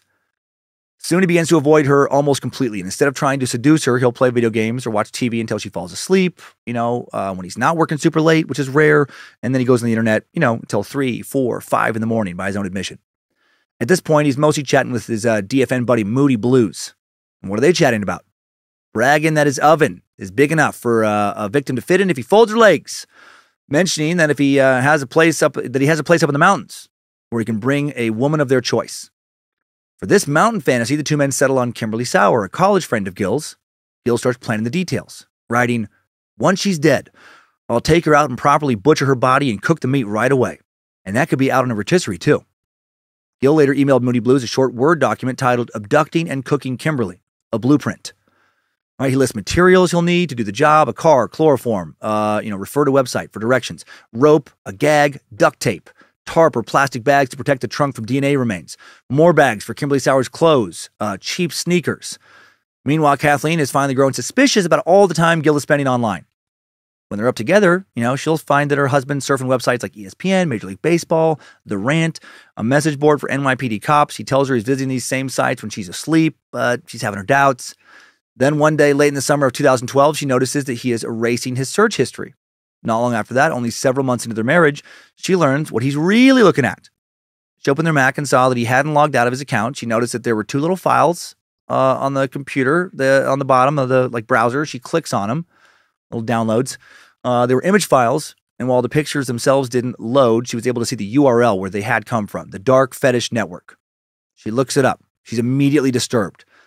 She knows there's porn on the internet, right? That bondage porn, of course, as well. The recent 50 Shades of Grey series had hit the mainstream, but this is different. For starters, the girl on the homepage of this website looks like she's dead. Until that moment, Kathleen had just thought that if she were prettier, if she, cleaned and cooked more, maybe Gil would want her sexually again. Now she's not so sure. She tells Gil they need to talk. She asks him if that was what he wanted, if she should go shopping for some sex toys, maybe. She must not have seen the images I found yet. When I did a little image search for Dark Fetish Network photos. Badly photoshopped images, which was actually somewhat comforting to me to know that they're not real, but still seriously fucked up shit. Like women tied up, having their breasts cut off, Ripper Crew style, women having their throats slit, being decapitated, while being fucked, looking terrified, while being tortured and killed in a variety of, crazy ways. Women who are crying, look like they're being raped, being cooked, eaten, hanged with rope around their necks. Women with what looked like arrows being shot into their assholes. The whole section of snuff porn. And this is the stuff I could just access easily without a membership. Had she seen, the images that he was looking at, I think she would have ran at this point. This shit was a long ways from 50 Shades of Grey. Gil seems frightened at first when Kathleen confronts him about this. Yeah, probably because he was thinking that she saw the hardcore shit. But then relieved and enthusiastic. For the first time since before she, gotten pregnant. Kathleen is hopeful their sex life will improve.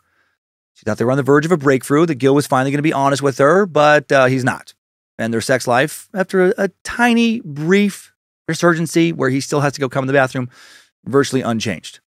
Right? Because he has fucking ruined his brain with his extreme fetish obsession, with watching fucking so much porn. Hours and hours and hours, writing these stories, hours, On and around May 31st, 2012, Gil Valley does something that's definitely illegal now. As an NYPD officer, he has access to Omnix Force Mobile, OFM, a computer program that allows officers to search various restricted databases, including the Federal National Crime Information Center database, which contains sensitive information about people, like their home addresses and birthdays. The NYPD's policy, known to Gil, was that these databases could only be accessed in the course of an officer's official duties, and that accessing them for personal use violated the department rules. His sexual fantasies have led him now to abusing his position, to risking his job. That day in May, Gill accused accessed the OFM, searched for Maureen Hardigan, a woman he'd known since high school, a woman he'd been discussing kidnapping with Ali Khan. This would definitely put a hole in what Gilbert would later claim in his trial, that his fantasies had no bearing on his personal life or affected him professionally. Well, if they didn't affect him professionally, why is he looking up this information at work? 2 months later, July 22nd, 2012, Gill sees Kimberly Sauer, a woman he had talked about kidnapping with Moody Blues, at a brunch during a weekend trip to visit old friends from the University of Maryland, and goes online and tells his new friends about it later. He wrote, "She looked absolutely mouth-watering. I could hardly contain myself." August 24th, Gill and his friends discussed kidnapping another woman, Christine Ponticelli, an 18-year-old recent graduate of Valle's old high school, where she was a star softball player. Next day, they move on to talk about kidnapping Andrea Noble. He writes, "If Andrea lived near me, she'd be gone by now. Even if I get caught, she'd be worth it." Even though he's talking about kidnapping women he knows in real life constantly now, he hasn't actually prepared anything, though. No oven, large enough for a human, no cleaver, no homemade chloroform. Prosecutors would find out later there was no house in the mountains either, right? It's all make-believe. He knew the identities of the people he was, and he also did not know the real-life identities of the people he was talking to online. Also never gave out the last names of any of the people he shared photos of or their addresses. When Moody Blues specifically requested an address at one point, Gill turned him down. Was he biding his time or really just fantasizing? Meanwhile, Kathleen beginning to get suspicious again. Even though she and Gill had to talk about his sexual fantasies previously, she couldn't get some of the images she had seen out of her head. For his part, Gill didn't seem relieved or excited the way, she hoped. It just seemed suspicious. On September 9th, 2012, she installed spyware on the computer, a computer that they shared. The next day, September 10th, Kathleen sees all the websites Valley is still visiting: darkfetishnet.com, girlsinabind.com, fetlife.com. Way more upsetting, she sees her name in horrific instant message chats. When she clicks to open these chats, she sees pictures of herself, pictures of her friends, pictures of people she and Gill knew, pictures of coworkers she used to, former coworkers, with first names attached now, with measurements, descriptions. She enters her name in a search of Valley's email. What she sees overwhelms her. One email from one of Gill's correspondents said that Kathleen was going to be tied up by her feet and have her throat slit. And then they'd all have fun watching the blood gush out of her. The guy wrote, "If she cries, don't listen to her, don't give her mercy." And then Gill replies, "It's okay, we'll just gag her." Frightened for her life now, she books a flight to her parents in Nevada, taking their baby daughter with her. Days later, she logs into the spyware program again, finds a trove of S&M images of women being tortured and sexually assaulted, kind of shit I described earlier. Sees records of Google searches for stuff like how to kidnap women, human meat recipes. Opens files with pictures of more than 80 women he has downloaded from Facebook and other sources. In email conversations, he reads passages where Gill discusses various ways he wants to kidnap, rape, kill, cook these women, including her. Right? There's Gill's supervisor at the 26th precinct is one of these women, that teenage girl who just barely graduated from his old high school. About one of these women, he writes, "I'll be eyeing her from head to toe, licking my lips, longing for the day I cram a chloroform-soaked rag in her face." From Nevada, Kathleen hands over her laptop to the FBI now, along with keys to her Forest Hills, Queens apartment, permission for them to seize her older laptop that Gill is using. It was then that the feds uncovered the extent of Gill's fantasies, or according to them, his plans. Searching through Gill's computer, investigators learned the 6-year NYPD vet had attempted to contact potential victims, including one of his wife's former coworkers, an elementary school teacher in Harlem, to find out more about their jobs and routines. Like Kathleen, they saw the Google searches. Gill had been looking up the best rope to tie someone with, information on white slavery, how to make chloroform, recipes for human flesh. My God, right? I try not to kink shame, but this shit is fucked up. Call me a prude, but if I found a bunch of shit on Lindsay's computer about her being so turned on by the thought of her kidnapping me, tying me up, torturing me, having my throat slit, having me raped by other people, having me cooked, eaten, that is a big problem. That's a deal breaker. That's terrifying. October 21st, 2012, the feds make their move. Fearing that he is planning to carry out the plan very soon, the FBI arrests Gill shortly after 2 p.m. They use a ruse to lure him out into the hallway, calling his house phone, saying that his car parked outside had just been hit. He wanders out in a t-shirt and jeans. The second he sees these officers, he understands. An agent places a hand on his shoulder and says, "Everything's going to be okay." Gill looks at him, shakes his head, and says, "I don't think so." Yeah, Gill's right.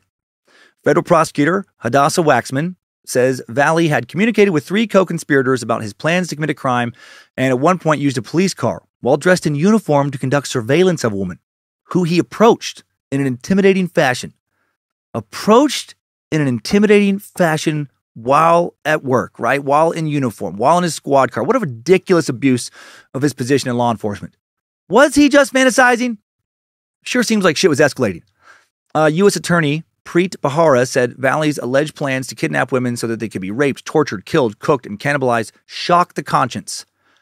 Valley is arraigned before U.S. Magistrate Judge Henry Pittman, charged with conspiring to kidnap women with 3 others. 2 of the co-conspirators live overseas, and illegally accessing the National Crime Information Database to research one of his targeted victims. And in no time, Gill now has a tabloid nickname, the Cannibal Cop. Preparing their case against him, the FBI singles out emails in which he strategizes how he'd do it, negotiates fees for kidnappings, they scan his work-related computer searches. Meanwhile, Gill's put in solitary confinement for his own protection. As a cop, they're worried he might be targeted by other inmates. His 3rd day at the Metropolitan Correctional Center in Lower Manhattan, Hurricane Sandy hits New York. Prison lights blink out for several minutes, and the cell block goes on lockdown. His lawyers can't visit him. He has no communication with his family. He doesn't know that there's been a storm. He's scared and confused. Other prisoners were let out for an hour every day for recreation. Gill doesn't get that time, again, for his protection. So he's spending every hour of every day by himself. Less of time for morning showers on Monday, Wednesday, and Friday. For months, he's not permitted to make phone calls. After that, he gets one 15-minute conversation every 30 days. When he falls asleep, he's dreaming of being in a patrol car, or being with his daughter, or, I don't know, kidnapping women he knows, binding them, gagging them, torturing, raping them, cooking them, and eating them. Guessing he's passing a lot of the time thinking those thoughts. Probably had at least one prison guard he saw that he felt was sexy enough to want to cook and eat. When he's up, he worries over who's going to pay his rent, what's going to happen to his wife and child, what his parents think of what he's done, if he's going to get out. He feels angry that he's been locked up for, quote, nothing, angry at himself for having gotten so involved in fetish role plays, at least that's what he would claim. Eventually, the guards take pity on him. One slips a radio into his cell so he can pass the time working on his case, listening to sports talk shows or WFAN. At one point, he overhears the guy in the next cell asking guards for more toilet paper. He is so out of sorts, he's not eating. He has more toilet paper than he needs. Tells the guards like to share. This gets him talking to this guy through the wall. The guy tells him that the other inmates knew about his story, knew that he'd been a cop. Also knew newspapers had been, calling him the Cannibal Cop. And this guy says his case sounds like it's bullshit. This gives Gill hope. This is the first person other than his lawyer, maybe his parents, who's on his side. Then there's another person who's soon going to be on his side. On the afternoon of December 31st, 2012, forensic psychiatrist Park Dietz travels downtown to the Manhattan Detention Center to conduct the first of several psychiatric examinations with the Cannibal Cop. No one on either side of the case has been wanting to claim that Gill is insane or going to use an insanity defense. But since the case against him revolves almost entirely around his chats, Gill's lawyers feel like they need a forensic psychiatrist to weigh in on the central question of how real his web persona is, how real it could become. Right? That's what his case hinges on. Is it just fantasy or more than that? By this time, Park Dietz had an all-star list of criminals he'd examined previously. John Hinckley Jr., Betty Broderick, former Suck subject Arthur, Genesee River Killer Shawcross, right? Captain Headwound, Andrea Yates, Joel Rifkin, others. But even though forensic psychiatry is well used and well respected today, there's still not much psychiatrists can do when it comes to predicting people's future behavior, only their current state. Dietz already knew from Gill's NYPD psychology file that the officer had been administered the Minnesota Multiphasic Personality Inventory, standard test meant to identify personality structure and detect signs of psychopathology. The MMPI showed no clinical psychopathology. Dietz also employed elements of the Static 99, one straightforward assessment geared towards predicting recidivism rates for rapists and child molesters. Shows no red flags. Doesn't seem mentally ill or to be at risk for committing, violent crimes. But there's those emails, right? The messages, the chats. When he first reads them, Dietz honestly doesn't know what to think. He'd say, from the chats and emails, there was no way to tell. Chats and emails allow for multiple inferences. Taken at their worst, they can be very alarming. In 18 hours of interviews with Dietz spanning 3 days, Valley discusses openly for the first time with another human being his sex life. He starts with his traditional Catholic school childhood. Says he's not inhibited or ashamed about masturbation, but he was repressed and inhibited around others, shy about approaching girls. His fantasy life took a turn, he said, when in high school he saw the film The Mask and locked in on an image of Cameron Diaz, abducted and tied up. Fucking Cameron Diaz, of course. This is all her fault. Burn the witch! Burn the witch! Lock her up! Lock her up! Sorry. Dietz learned that by the end of high school, Valley discovered bondage websites, and in college found fetish websites, like including Mookie's Kitchen, a campy site that specializes, as we talked about, stage cannibalism, pornography, women tied up on spits, apples in their mouths. He's turned on by this shit, but in real life treats women respectfully, never threatens anyone, isn't having sex until he meets Kathleen. Then he discovers DFN, starts talking about his fantasies online. Prosecutors will say he is taking steps to make those fantasies a reality. But Dietz doesn't think so. He looks for something in Gil's personality or history that would make him that 1 in 1,000 monster, but can't find it.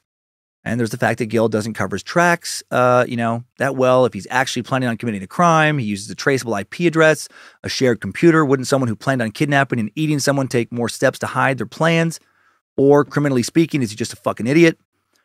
Dietz doesn't think so. He'll say that Gil is the nicest guy you could ever meet. But the trial would cause some people to think very differently. Before the trial, though, the FBI has another arrest to make. January 4th, 2013, they arrest Van Nuys, one of his old chat buddies, at his home in Hamilton, New Jersey. The 22-year-old admitted to the police that he had violent sexual fantasies, some involving children. But his wife, Belize, defended him as a big teddy bear, noted that she had known about his fetish before they got married. She told reporters, "I was cool with it. It's disturbing, yeah. But you have to accept your partner's flaws in a marriage. I'm not perfect. He's not perfect." Okay, that's some nice stuff to say.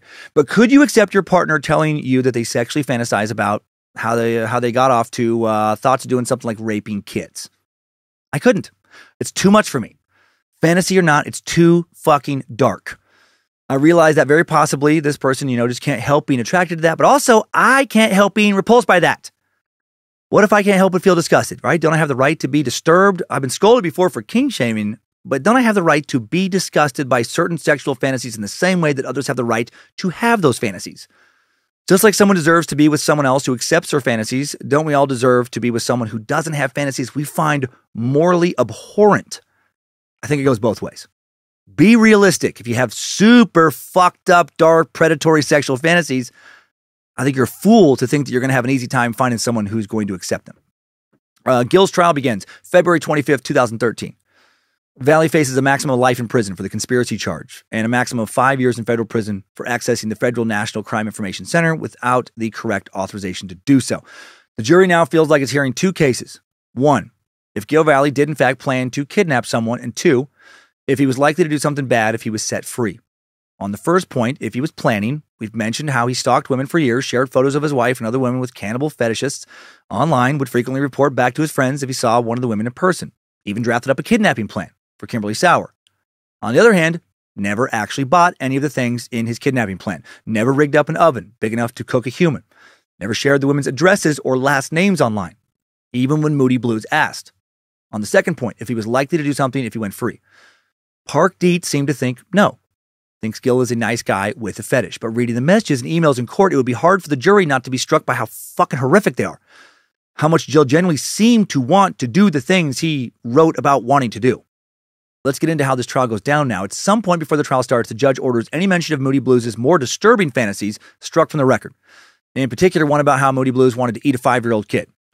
Why? The judge notes that the transcripts show that Gil's culinary tastes do not extend to kids, and the prosecution has plenty of material pertaining to the case at hand.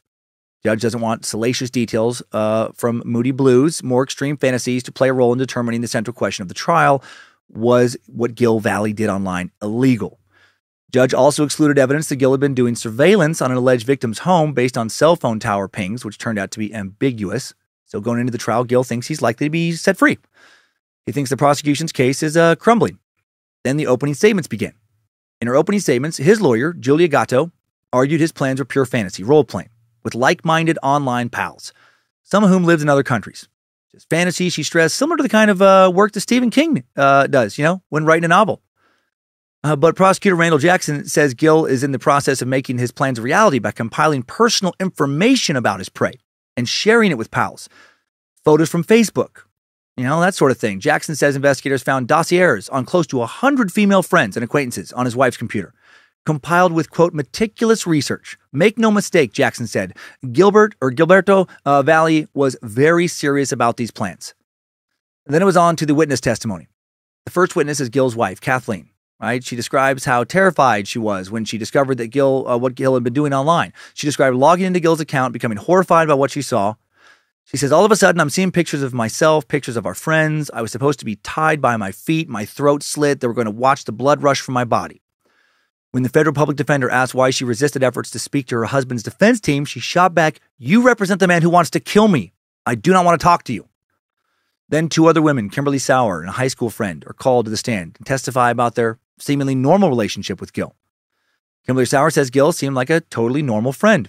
Even texted her when his child was born. "It's a baby girl," he announced. Next on the stand is a friend from Gil's days at Archbishop Malloy High School, Maureen Hartigan. She said Gil had once expressed interest in dating her, but she said she just wanted to be friends and that, that is what they seemed to remain being. She recalled that Valley had texted her after he got married. He texted her again about his baby, calling her such a good baby. But in text to Maureen, Gil seemed less happy about his work as a cop, saying he looked forward to when he could retire. "I'm counting down to 2026, he texted.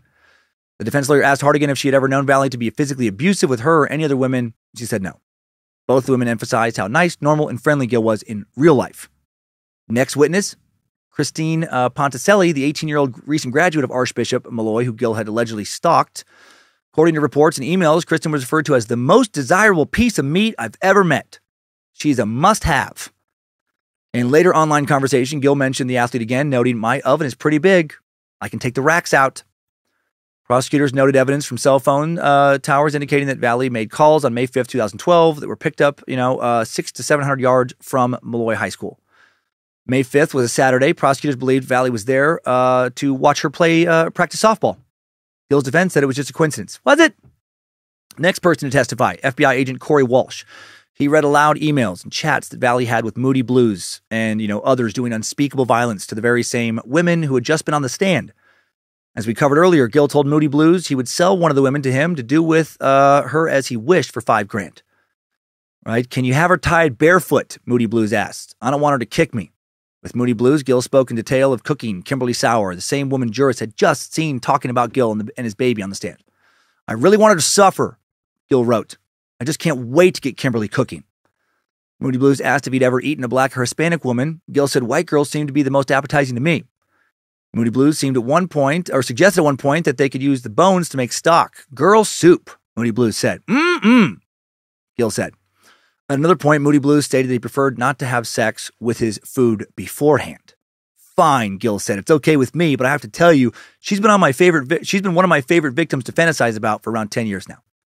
Conversation went on, specifying about how they're going to cook her flesh, a victim that was currently sitting in the courtroom. Jury members hear about another particularly chilling conversation that went like this. Gil writes, "It is going to be so hard to restrain myself when I knock her out, but I'm aspiring to be a professional kidnapper, and that's business. But I will really get off knocking her out, tying up her hands and bare feet and gagging her. Then she will be stuffed into a large piece of luggage and wheeled out to my van." Moody Blues writes, "Just make sure she doesn't die before I get her." Gil replies, "No need to worry. She'll be alive. It's a short drive to you. I think I would rather not get involved in the rape. You paid for her. She's all yours. I don't want to be tempted the next time I abduct a girl." Then there was an online conversation, another one Gil had with a dark fetish member that led to an MP3 being sent to Gil of a very messed up song that would be played in the courtroom. "Well, you know it's the best when the poop hits your chest. That's how I come. I'll shoot my seed when your ass starts to bleed. That's how I come. That's how I come." That user was a Showbiz Fish 69. Or that was another throwback to an old episode. Feeling nostalgic today about all this cannibalism. All of this, the women's testimony, the chats read out aloud, painted a damning picture of Gil Valley. Right? But Julia Gatto, Valley's lawyer, was prepared for that. She argued that all of this was part of a role-playing game, the collaborative version of writing a Stephen King novel. Why does she keep referring to Stephen King? He's writing about made-up characters. He's not writing himself in the story. He's not putting people he knows in real life in the story. It's not obviously. Most importantly, there's no section in the back of his fucking book with pictures of real people that he's saying horrible shit about.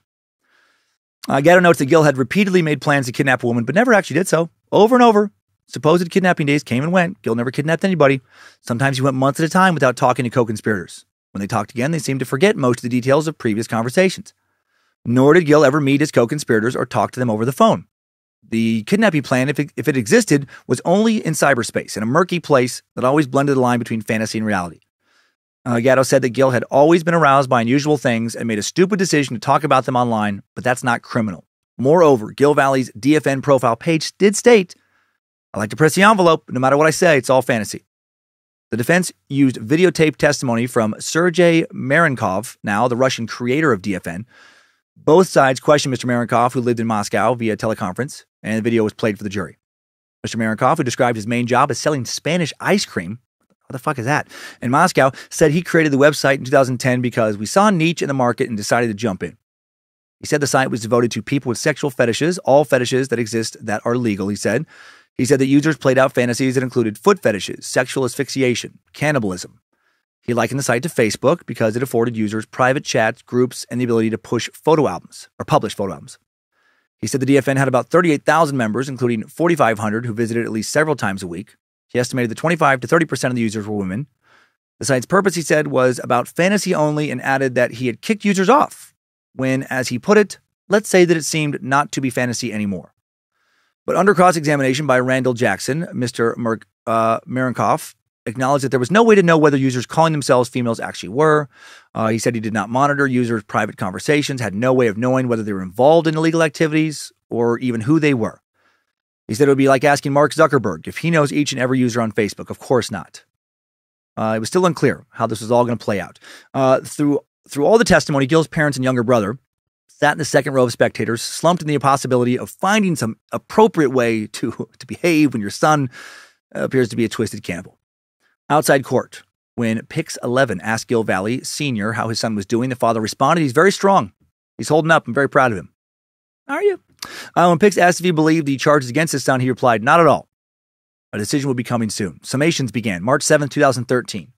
During summations, Gil wept as he listened to his lawyer describe how his wife had left him because of the way he broadcast his fetish. "His foolishness on the internet, his insensitive, ugly thoughts have cost him everything," Gatto said. She allowed that we should all be that we all should be disturbed by Valley's thoughts, but drove home the notion that those thoughts simply weren't the subject of the trial. "The conversations are preposterous. They're disturbing. They're disgusting," she said. "We should be upset that people are thinking these thoughts, but they're not criminal." The prosecutor, meanwhile, depicted Valley as reckless and out of control. In his summation, Randall Jackson referred back to Valley's web searches for Kristen Ponticelli's address. "There's something incredibly wrong just on the fact with a New York City police officer talking about killing a high school student and then Googling to try to get her information about her address," he said. "This is a man who's trying to move a plan into action." He argued the pre-crime case. "Think about your favorite restaurant. If you were to find out that the chef at that restaurant had a deep-seated fantasy of poisoning all the people in the restaurant, and that night after night he was engaging in conversations with other people about how he could poison the restaurant goers at his restaurant, that he was researching online the different poisons, that he was communicating with people the names of certain other people who come to his restaurant all the time and saying, 'I can't wait to see this person drop dead when they taste this cyanide filling up their throat.' If you found out about that and he said, 'Oh, this is just my fantasy,' would you continue to eat at that restaurant? Of course you wouldn't." I mean, it makes a good point, but should that chef be arrested and sent to prison, possibly for life, for having that fantasy? Or should people just not go to the restaurant? The jury thought the chef should be imprisoned. March 12, 2013, the jury convicts Gil Valley of conspiracy to commit kidnapping and of conducting a computer search of a federal database that exceeded his authorized access. Gil shook his head as he was taken away. His mom, who'd been there every day, asked what trial were they watching. As officers led him out of the court, he looked back at his family. His mom shook her head and mouthed the words, "Stay strong," but he wouldn't be able to follow her advice. When he got inside, he starts crying right away. His defense attorney tells reporters, this was a thought prosecution. The jury couldn't get past the thoughts. At least one member of the jury disagreed publicly, though. Victor Pinero told reporters, we did what we did in good conscience. Clearly, we believed his fantasy was going to step into reality. I think, like an addict needs a larger and larger dose, he was needing things that were more and more real, and he was progressing. He was bringing it into real life. Gil now has to adjust to life in prison. No longer able to endure the endless hours by himself, he asked for a move, said he didn't care if he got his ass kicked. Anything was better than solitary. A prison supervisor reluctantly agreed, released Gil into the general population. When he walked in, he said everything stopped, but no one got in his face.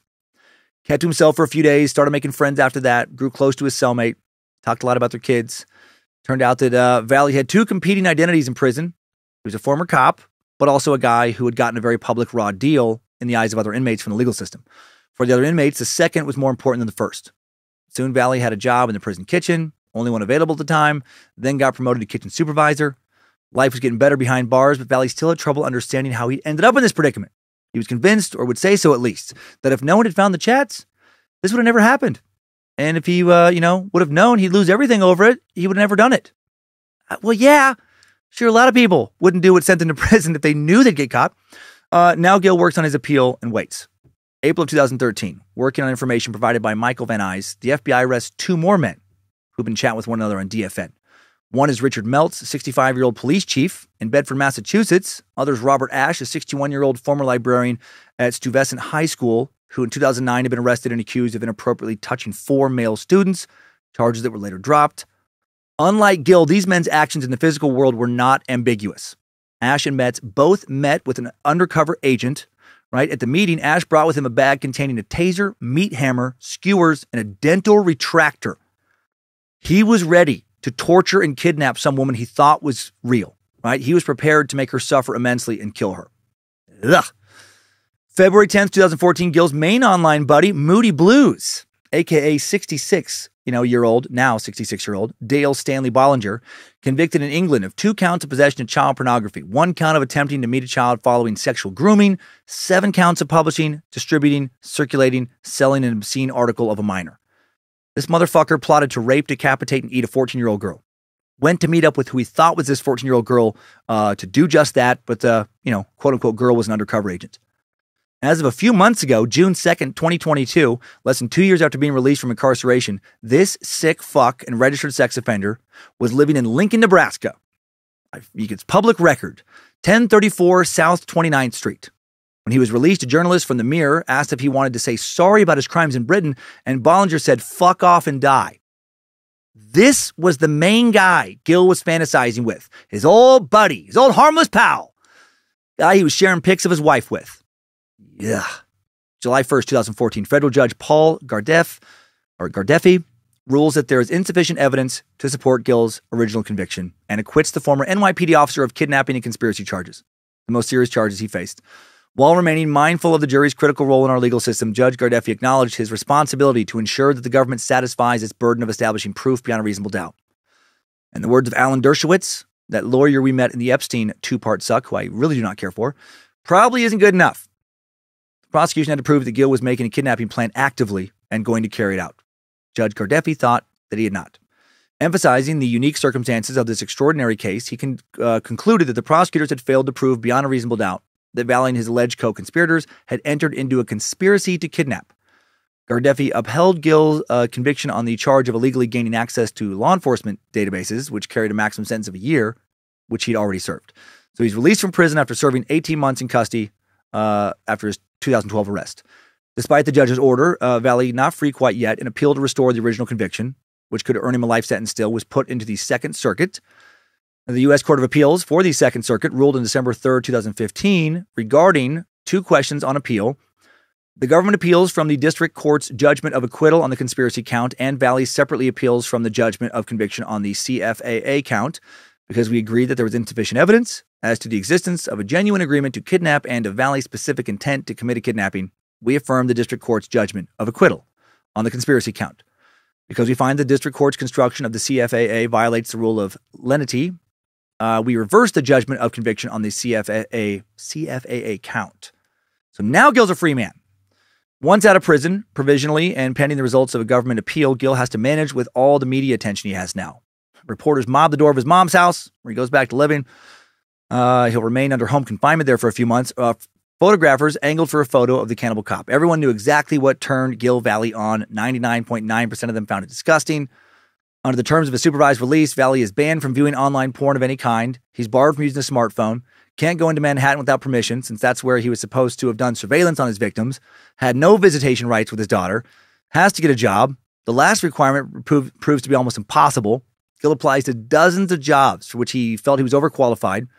At least 15 were administrative assistant positions. Never gets a call back. Told his supervisor that his Google footprint made the job search impossible, but the only recourse was a 2-week workshop for ex-convicts where sometimes criminals are taught to write resumes, what to wear in interviews. These are not his problems, though. He tries to date again, writing a post on Match.com. He writes, I'm spending my energy rebounding from the errors I made in my past and rebuilding my life. I'm hoping to find a non-judgmental woman. You know, a lady who's cool with him posting his pictures of her on cannibalism forums and talking about how badly he wants to slit her throat, eat her and shit. Tabloids find his dating profile, mock it, especially for the fact that his photo was taken on the fucking courthouse steps moments after he's released from prison. Come on, Gil. That's pretty dumb. Tabloids also mock his decision to put in his profile that he loves to cook. Dude, buddy, you're putting the ball in the tee. Of course they're going to swing. Other things from Gil's profile are just normal dude stuff. You know, he has a dog. He follows Maryland football. He watches Jeopardy, plays basketball, drinks bourbon, goes on road trips. That won't stop the media from trying to make it all into a good story. It took 5 Post staffers to report the non-story of his dating profile. At least one ambushes Valley at his home in Queens for comment. The Daily News parrots the Post in both the useless information and the sneering tone, saying Valley is trying to find the perfect recipe for romance. New York Magazine writes, he's hungry for love. As you can imagine, the puns are endless. Finally, in January 2021, a new newsworthy cannibal takes some of the cannibal heat off of Gil. I forgot about this. Actor Armie Hammer, guy who played the Lone Ranger in that 2013 movie alongside Johnny Depp, amongst many other big roles. Early 2021, Armie Hammer found himself, he had a fucking weird name, by the way, found himself in the midst of a major controversy after a woman who said she had an intimate relationship with him created an account on Instagram to share gruesome details of the bizarre sexual interactions she says they used to have. The woman shared screenshots of explicit conversations that allegedly occurred between Hammer and multiple women via Instagram DMs. The alleged conversations included talk of rape fantasies, the desire to inflict pain on partners, one in which the actor reportedly said he was 100% a cannibal. One of the messages, allegedly from Hammer, said, "You live to obey and be my slave. If I want to, cut off one of your toes so I can keep it with me in my pocket, so I have a piece of you in my possession." Hammer denied these messages were legitimate, but an ex-girlfriend then came forward and spoke to Page Six and seemingly confirming some of the allegations. Courtney Vukovic, a woman who dated Hammer for a couple months, said that Hammer said he wanted to barbecue and eat her. Gil had some stuff to say about this. He said, Armie can carry the cannibal fetish mantle now. Also said he couldn't help but relate. Telling the New York Post, in general, people in all walks of life have unusual fantasies that they'd never want to have made public. Just because you're a cop or an actor doesn't mean you're immune from being aroused by something that isn't as mainstream as other stuff. Gil is now 38. These days, he's been spending a lot of time with my dad. Maybe. I think. I don't know that for a fact, but I do know that I don't know where Gil has been most of the time. And I certainly don't know where my dad's up to, where he is. So it seems like they're probably swapping lady meat recipes. I mean, I think that's a logical conclusion. With everything else that my dad has likely done, the pieces seem to fit. Also, these days, trying to make his living writing books is what Gil has been up to. His first extreme horror novel, A Gathering of Evil, was published January 4th, 2018 by Red Room Press. Published a couple of other novels since then. This is a description of A Gathering of Evil. Sarah McConnell, and actually, I feel like I should play the bear music behind it. Sarah McConnell and Jennifer Miller are 2 young, attractive New Yorkers leading seemingly normal lives. Unbeknownst to them, they've been targeted by Bear Evil Incorporated, or a group of wealthy and violent sadists who meet through the dark web and share some rather unusual and deviant sexual desires, along with a desire to turn those twisted fantasies into reality. Marilyn and Bruce, the wealthy couple from upstate New York who have organized the event, have gathered this group of people from all different backgrounds and brought them together through a common bond: the lust and desire to kidnap a young woman and brutally end her life. The hunt is on. Will the prey survive this gathering of evil? Published by Bear Evil Incorporated. Okay. Well, they say to write what you know. Write about what you know. Gil knows a lot about desiring to kidnap young women and brutally end their lives. I can only imagine what he is fantasizing about now, what he's jerking off to. Gil also makes appearances at true crime conferences. He was a panelist at 2019's CrimeCon, held in New Orleans. At the 2019 CrimeCon, Valley appeared in a standing room only panel where he expressed his regret over previous actions and fantasies, saying it ruined his life. Also said, feels like he did not deserve to be sent to prison for a fantasy that he never planned on acting upon. And with that, Gil's story comes to a close. We'll have to see how things play out from here. Obviously, hopefully, it doesn't end up with charges of kidnapping, torture, rape, and murder. Let's recap this all now. Good job, soldier. You made it back. Barely.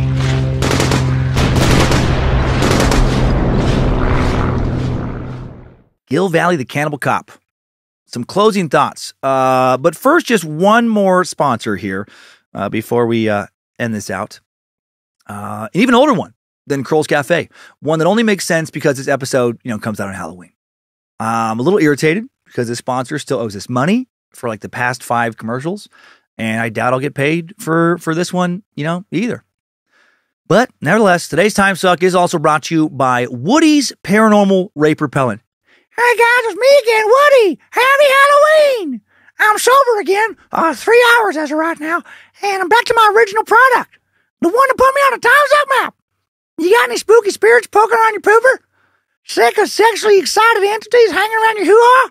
Well, worry no more. All you need to get those ghosts to stop pushing and poking on your fun bits is a can of Woody's Paranormal Rape Repellent. Spray it on your bottom. Spray it on your front bottom. Spray it anywhere else some spectral sperm cannons trying to dump demon babies on.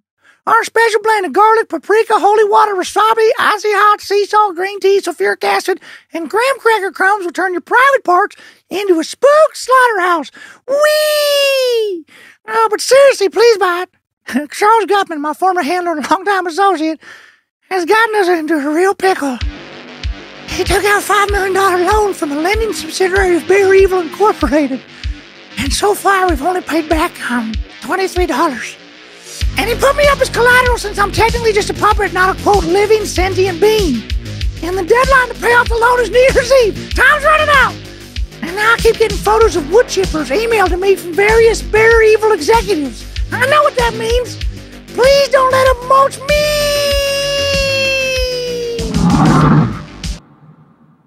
What the fuck's happening with our sponsors today? And with Bear, it feels like the Suckverse Matrix is just kind of collapsing in on itself. May Nimrod protect Woody and us all from Bear Evil. If Timesuck disintegrates, we'll know why. Okay, now for those Gil Valley Cannibal Cop closing thoughts. Do you think he should have been prosecuted? It's something that still divides people. Did Gil Valley's writings online prove that it was just a matter of time until he made his fantasies a reality, or was he just expressing fantasies? Something many of us do. Would criminalizing being into weird shit have serious repercussions for our society? I know my search history is full of things that might make me seem like a future serial killer to any investigators that come looking, thanks to all the weird shit I've researched. Whatever the case, it seems that, at least for the time being, the legality around Gil Valley's actions have been put to rest. We'll have to see if anything else comes up in the future. Women around him start to disappear. For me, I just want to make sure that we don't put anybody in prison for thought crimes, right? Do I think that Gil should be in prison? I'm not 100% sure. If he would have never abused his position as a cop to locate someone's address, right? The address of someone he was writing about kidnapping and killing. If he would have never surveilled someone he was writing about kidnapping and killing, then I would not think he should be arrested. But he did surveil women. He did post their actual pictures online. If he didn't cross a line there, holy shit, did he tiptoe right up to the very edge of that line. Had he went out and bought anything related to his kidnapping fantasy, like some chloroform, then I think when you add that to everything else he did, he should have for sure been sent to prison. That would demonstrate how he took what I would consider to be a substantial step towards committing a serious real-world crime. But without that, I guess I would have to say I'm leaning towards being glad he was freed. I would worry about the precedent set if he wasn't. I would worry about the slippery slope of other arrests that could lead to. We should have the right to have any fantasies we want, no matter how fucked up they are. Fantasy is not a crime. No more than doing something, fucked up in a video game should be a crime. How many people have done horrible things as a video game character? I doubt anyone's advocating arresting people for doing that. It's obvious fantasy. With Gil, this is just fantasy argument, not so obvious, but it's still an argument that can rightfully be made. No thought crimes. Let's not have thought crimes. That's valuing safety too much above freedom for me. However, on a non-legal level, man, I sure think that Gil is a sick fuck. I think he's a creep. Was he born with the predisposition towards a dark fetish? Yeah, I think he probably was. But did he have to feed that fetish? Did he have to feed it to the point he found cannibal porn? And then did he have to double down only on cannibal fantasies from that point forward? No, he didn't. You don't have to constantly indulge your darkest fantasies, right? Like he did. Just like you don't have to eat your favorite junk food all the time. I love donuts. Fucking love them. If I put on 300 pounds by choosing to eat mostly donuts over the next 5 years, should anyone feel sorry for me if I then get diabetes? If I die from being morbidly obese? No. Right? Some people don't have a sweet tooth. I do. I think I was born with one. Does that mean I just can't help eating sugar and should not be responsible for how much sugar I eat? No. I should try and control it if I want to be someone healthy. I should work harder than someone who doesn't have a sweet tooth to try and control it if I want to be healthy. Gil should have worked harder. Should have found a therapist. Worked on figuring out how to merge his sexual fantasy life into an actual healthy sex life. A real one. That's a choice he could have made, but he did not make that choice ever. Just kept fucking beating off night after night to disturbing shit, to rape, torture, kidnapping, murder. What if he would have sought out a therapist in college, really worked on, again, having a healthy sex life full of attainable fantasies, learn how to talk to girls, right? What if he learned to do some role-playing, healthy role-playing involving, all right, cannibalism, instead of talking to fellow loners online, fucking creeps, registered sex offenders about, cooking and his wife, slitting her throat, raping her. Had he put that work in, I think he probably could have avoided all of this. Had a good sex life. Be a pretty fulfilled person. Or, who the fuck knows? Maybe he was just born a psycho and truly born wanting to kill women. Only Gil knows. But I think he could have figured it out. I do feel bad for him in one way. Do any of us want our most secret sexual fantasies broadcast as publicly as his were? Not many of us. Let's recap. Timesuck Top 5 Takeaways. Number 1, Gil Valley found guilty of conspiracy to commit a kidnapping, March of 2013. But then that decision reversed by a federal court in 2014. The reversal said that the prosecution wasn't able to prove that Gil was planning on a kidnapping, only that he talked about it online. The reversal basically affirmed Gil's claim that he had only ever fantasized about cannibalism and never actually intended on carrying anything out. When he was first convicted, he said he was guilty of a thought crime, prosecuting someone for beliefs, not actions. While the legality of the case is pretty definitively decided, there are still those that wonder if Gil should in fact have been prosecuted because he represented a threat to society. But Park Dietz said that Gil did not show any red flags for psychopathy. There we go. He was basically a nice, normal guy, aside from, very dark fantasies. Number 2, humans have a long and bizarre history with cannibalism. From ancient times till pretty recently, there have been cultures all over the world that have practiced some form of cannibalism, whether in rituals, as means of absorbing an enemy's power in war, as a sign of respect to the dead, as a medicine, or even as a culinary luxury. With modernization, most places in the world now consider cannibalism a strong taboo. But as we saw with Gil Valley, there's still places on the internet where people can connect over their love of devouring human flesh, or at least fantasizing about doing so. Number 3, the things that Gil, along with Moody Blues and his other co-conspirators, talked about on DFN and in emails are truly horrific. They discuss eating girl meat, trying to cook a victim as slowly as possible, describing how tasty a woman would look with her legs bent up in an oven. I even seem to talk about women in real time, as when Gil saw these women in real life, then went online to talk about how delicious they looked. Number 4, 43-year-old German manager Bernd Brandes died how he wanted to die, eating his own dick. That's a real thing that happened. Number 5, new info. There's something called involuntary auto-cannibalism. Yeah, involuntary auto-cannibalism. Almost every human being alive today practices or has practiced this form of cannibalism. Eating dead skin cells, biting fingernails, anything like that, all considered involuntary auto-cannibalism. You nail-biting, cannibalistic fucks. There's also a more sinister form of auto-cannibalism. This is known as voluntary auto-cannibalism, and involves biting off muscles and eating them altogether for body modification purposes. Some people also drink their own blood, auto-vampirism. Clinical psychologist Richard Knoll introduced this term as a symptom of Reinfeldt syndrome, naming it after the mental patient who assisted Dracula in Bram Stoker's Dracula. The habit of drinking one's own blood usually begins during childhood, most commonly as a result of a traumatic event that results in a person linking pleasure with violence and more specifically blood. Eventually, auto-vampirism generally develops into clinical vampirism. It is, however, not recognized in the Diagnostic and Statistical Manual of Mental Disorders. And it is extremely rare, thank God. Timesuck Top 5 Takeaways. The Cannibal Cop has been sucked. This was to me one of the most interesting episodes we've done in, months, if not a year or more. I wonder how much you enjoyed it. Thank you, as always, to everyone involved, starting with the queen of bad magic, Lindsay Cummins. Gonna roast her after the show. Or not! Or I don't think about that. Thanks to the Suck Ranger producing today. for directing as well. And the Suck Ranger also helping with socials, cutting clips, doing a variety of things behind the scenes, thanks to BitElixir for upkeep on the Timesuck app, the art warlock Logan Keith creating the merch at badmagic.com, helping run our socials along with the Suck Ranger Tyler C. and a team managed by social media strategist Ryan Handelsman. Thanks to producer Sophie Evans with her initial research this week. Thanks to the All Seeing Eyes moderating the Cult of the Curious private Facebook group, the Mod Squad for making sure Discord keeps running smooth, and everyone over on the Timesuck subreddit and Bad Magic subreddit. Next week on Timesuck, we're going to cover a voted-in topic as decided by our Patreon supporting Space Lizards, the murders of Native American women and girls on and off reservations and their disappearances. Indigenous women and girls living on reservations are murdered at a rate 10 times higher than other ethnicities. According to the CDC, murder is the third leading cause of death for Indigenous women. The majority of Indigenous women and men experience violence in their lifetimes. Over half of Indigenous women experience sexual violence in their lifetimes. What the fuck is going on? Indigenous women and girls are disappearing at an alarming rate. Many of these women and girls, victims of kidnapping, sex trafficking, murder. Why is this happening? There's no single answer. Rather, the MMIW crisis is a buildup of issues from European colonization to today. From the time of Columbus to today, laws have been enacted that allow violence towards Indigenous people to continue. Although there have been changes in the right direction in recent years, the crisis continues. Although it may seem like the disappearance and murders of Indigenous people is a problem isolated to reservations, that is not true.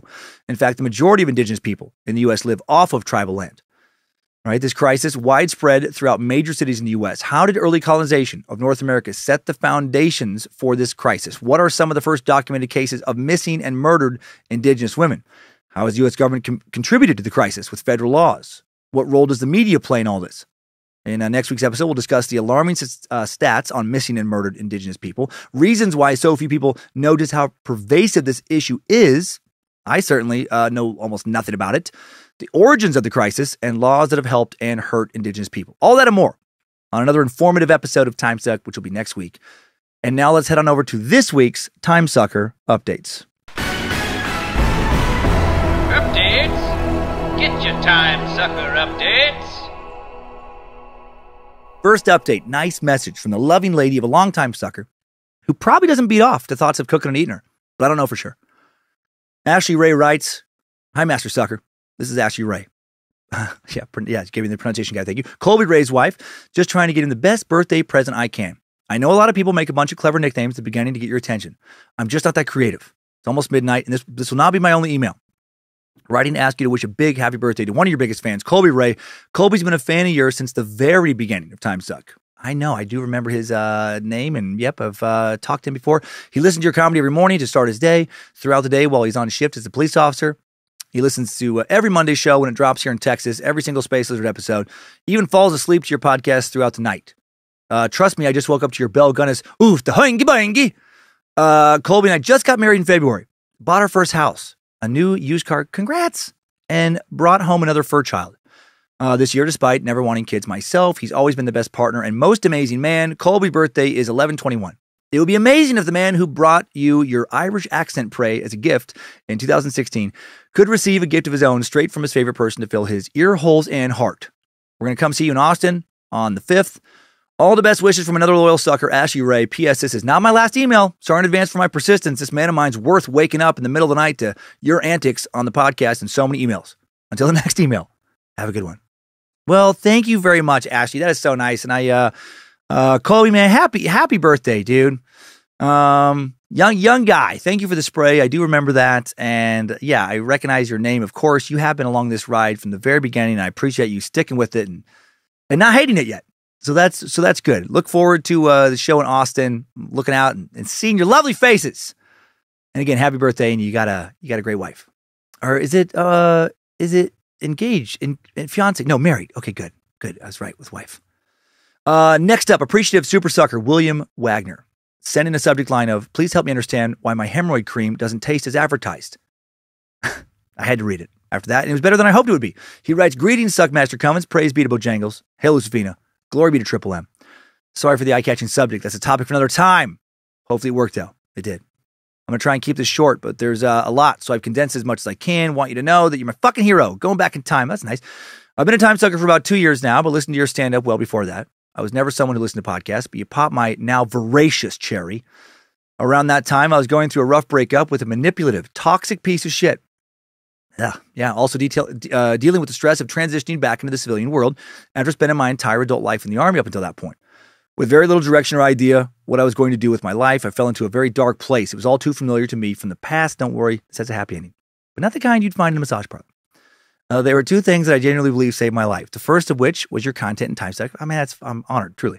Listening to your podcast and stand up constantly kept me laughing when I felt like I had no direction in life and was dealing with the aftermath of a toxic manipulator who enjoyed watching me suffer. Man, those people are real fucked up. While they would pretend to be the victim of everything around them, even myself. Yep.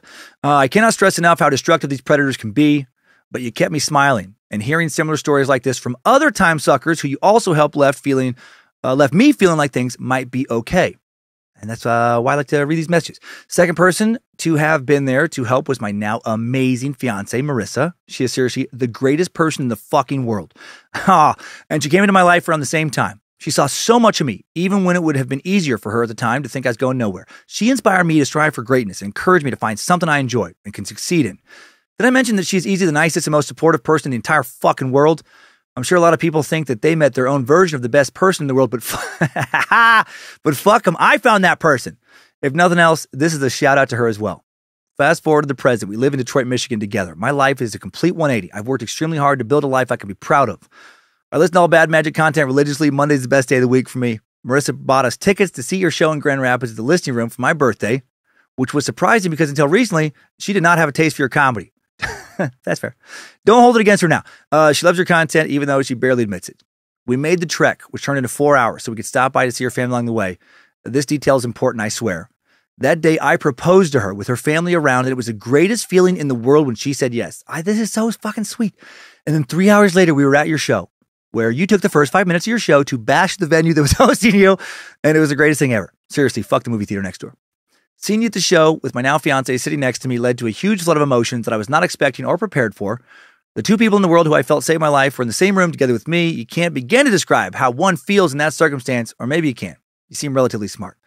The show was amazing. 3 out of 5 stars. I wanted to badly walk up to you at the end to thank you for everything, even if I didn't have an explanation, but it was an early show and I know you were busy, so I understand completely. Yeah, they had a quick turnaround on that room. I wanted to let you know this way instead, which is probably better because there's full context. Whether you are included or not in the show, I just want you to know how much good you're doing for a lot of people. That's so nice. Thanks for everything you do. Please don't ever change. Hail the great Suck Nasty Supreme. Your loyal space as it will. Man, I'm so happy for you. And congrats on getting engaged to Marissa. You know what? It's funny. I'm never upset when somebody says like, yeah, they don't really like your content. I'm amazed that we have enough people who do like it to keep this going. Like late last night when I'm like coming up with these stupid things, I'm like, this is like, I have moments where I'm like, oh, this is really funny to me. And I have other moments where I just picture people listening to this and like, this is disturbing. This whole catalog is disturbing. What are any of us doing? But then I get messages like this and I'm like, oh yeah, okay, all right. I am crazy, but there's other people who are the same kind of crazy and also good people, and it works out. And I'm so glad that, man, that you found that great person. Yeah, toxic people. Sometimes it's so hard to know that they are toxic. Where someone who's really good at manipulation, they can fucking destroy lives. There is someone I'm thinking of right now, and I won't say their name, but somebody, I don't even want to give details, but a person I was friends with, hope to stay friends with, but the person they're with, to me, is so obviously so bad, such a bad person, so toxic, so manipulative, and it's like watching, and not just me and many other people watching. It's like they're seeing them tied to the tracks, and the train is coming, and they just don't realize it. They're smiling, like, no, I'm having a good time tied on these tracks. No, it's great. No, I know they tied me, but it was for my own benefit. And you're like, no, they're destroying you. So I'm so glad you got out of that. So glad. And so glad you got with somebody who's so supportive. I am also lucky to be with who I consider the best person in the world. Lindsay is the most supportive, sweetest person. And would not be where I am without that energy around me. It's so important. And before my allergies kick in, I'm gonna move on. Thank you, Will. Now for a quick shout out from a sweet sack, hoping for some shit to show up in her life. Hannah Dye explains, "Hey, Meat Sack, my name is Hannah Dye. I was just married to my wonderful husband, Tony, last week." All these marriages and engagements. "He was the one who got me into your podcast. Congrats. Which are horrifically beautiful. I think that's a good phrasing. And hilarious in every way. Thank you. I figure with my new last name falling in perfectly with your podcast, yeah, Die. I figured I'd shoot my shot. I'm wondering if you'd be willing to do a shout out for my husband, Tony. Tony Die. Pretty sure he would shit his... Tony Die sounds like an executive at Bayer Pharmaceuticals. Tony Die, CEO and president Tony Die, wants to kill everyone you love and fucking sell their bodies to darkfetishnetwork.com subscribers. But anyway, pretty sure he would shit his pants if you actually read this. Well, I fucking hope he did then. Totally get it if this is not your thing, but I've got to try, especially for the person who is most likely to murder me. What? Oh, yeah, statistically. Thanks for making things interesting. Hannah Die. Oh, Hannah, happy for you. Tony, definitely shouting you out. Congrats again on this. What did it say? Recent marriage? Yep, recent marriage. Hope you two are having so much fun. Don't kill Hannah. She seems like a good one. Don't cook her up. Don't fucking eat her. I guess maybe jerk off to that stuff, but not too much. And now we're going to end on something much heavier. Get ready. Find St. Louis Sack, kick-ass shaper of young minds, who has asked her name to be redacted for reasons that we, I think clear, sends us a message with a lot of pollen sprinkled onto it. An important message. And they write, "Greetings, Suckmaster, Hail Nimrod and Lucifina, praise Bojangles, glory be to Triple M. I'm writing to ask for a shout-out, and I vehemently do not apologize for how long this email will be. I'm writing this while laying in bed in the dark at 10 a.m. on Tuesday morning when I should be in my classroom teaching high school kids about health." I'm going to have to zone out as I read this to keep my shit together. Yesterday, a cowardly piece of shit walked into Central Visual and Performing Arts High School, CVPA in St. Louis, and murdered 2 people and wounded 6 more. Fortunately, the police response was rapid and decisive, and I hope that asshole died slowly and painfully. I teach at another high school in the St. Louis Public School District that is a mile away from CVPA, and our school was the site they brought the survivors of this nightmare to, for their parents to come pick them up. Well, except for one 16-year-old girl, Alexandria Bell, that the affirmation piece of shit murdered. The teacher who was killed was a friend of mine. Not a close friend, just someone I saw during district-wide professional development. But we hung out in the same group of health and PE teachers and would all go to lunch together on those days. She was cool, funny. I could tell she was a great teacher. Apparently, when the gunman entered her room, she got between him and her students, unsurprisingly having known her over the past 13 years, and it was the last thing she'll ever do. Her name is Jean Kuska, and she's a fucking hero. As teachers, we all tell ourselves it'll never happen at my school. I was fortunate that it wasn't my school, but me and my students were standing at the windows watching the dozens of first responder vehicles fly down the road and the helicopters hovering over the scene and the buses filled with kids, many of whom have friends and family at my school, who had just had to flee their own school, arms raised as they exited the building so the police knew not to shoot them, and at least one who told one of our staff who had to step over a body as he fled. There are many more people more immediately affected by this than me. I'm a little fucked up by it all, so I can only imagine what they're going through. But I want the world to know Jean Kuska is a rock star. She deserves to be honored and remembered. When police, firefighters, or soldiers die in the line of duty, people line the streets for their funeral procession. We're not technically supposed to die while teaching, and if anyone deserves that honor, it's Jean. I will be there and invite all of my St. Louis area cult fam to join in. Thank you for letting me work through my grief this way. Thanks to you and the entire Bad Magic family for all you do for us. If these allergies I've suddenly got ever clear up, I'm going to go back to my classroom. I'm going to try a little harder to make a difference in honor of Jean. Her family's requesting donations be made in her honor to jdrf.org. JDRF is a leading global organization harnessing the power of research, advocacy, and community engagement to advance life-changing breakthroughs for type 1 diabetes. She was big into cycling, was a huge advocate for a local annual cycling fundraiser for JDRF. One of her kids has had T1D since a young age, and this cause was near and dear to her heart. Thanks. And again, so if you want to make a donation in her honor, jdrf.org. Oh, man. And that is, hero teacher Jean Kuska sacrificed herself to save students. And one of the students, unfortunately, that was killed, Alexandria Bell. So rest in peace, both you. May Nimrod take care of you up there. And man, thanks for sending that message. Yeah, there's some fucking heroes out there. And they're sometimes they're teachers. And not all the teachers that, get killed in which is such a fucking crazy thing that's not common, but not as uncommon as it should be. And yeah, man, shaping young minds, what a fucking noble profession. So much respect for that. And Jean sounds like one of the best teachers you could possibly ever want. So thanks for sending that in. Again, anonymous St. Louis teacher. And yeah, go honor her by doing the best teaching you possibly can. Thanks, everybody. Thanks, time suckers. I needed that. We all did. So thanks for listening to another Bad Magic Productions podcast. Maybe stop jerking off to elaborate fantasies involving kidnapping, hog tying, raping, cooking, eating women, There's a lot of other things to jerk off to. At least try cartoon ladies being kidnapped, hog-tied, raped, cooked, and eaten. I mean, still pretty fucked up, but a stroke in the right direction, I think. Or maybe beat it to thought of just continuing to keep on sucking.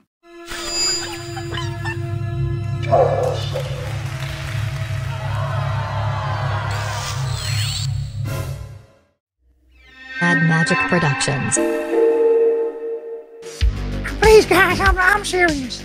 I really need some money. I mean, I own millions of dollars. I don't know if I can sell enough paranormal or rape repellent. Charles, he fucked up so bad. And I'm so scared. Don't let me be chipped. I've got a GoFundMe campaign. Don't chip Woody. Just search for Don't Chip Woody. GoFundMe.com. Oh, God. And then you can send bottles of Mad Dog fortified wine. I can't stay sober throughout this stress. You can find it on my GoFundMe page. Please, don't let me be chipped. Please, don't let Woody be the chippers. Oh my God, I want to be a real boy. I want to be a puppet. I want to live. I want to kill Charles Goodman. If you get me out of this, I swear to God, I'll make a video of me executing Charles Goodman, and I'll cook him and I'll eat him. I'll sell you his meat. If you donate at least $500,000 on my GoFundMe, I will sell you a Charles Goodman steak. Fuck that piece of shit. And bury him in a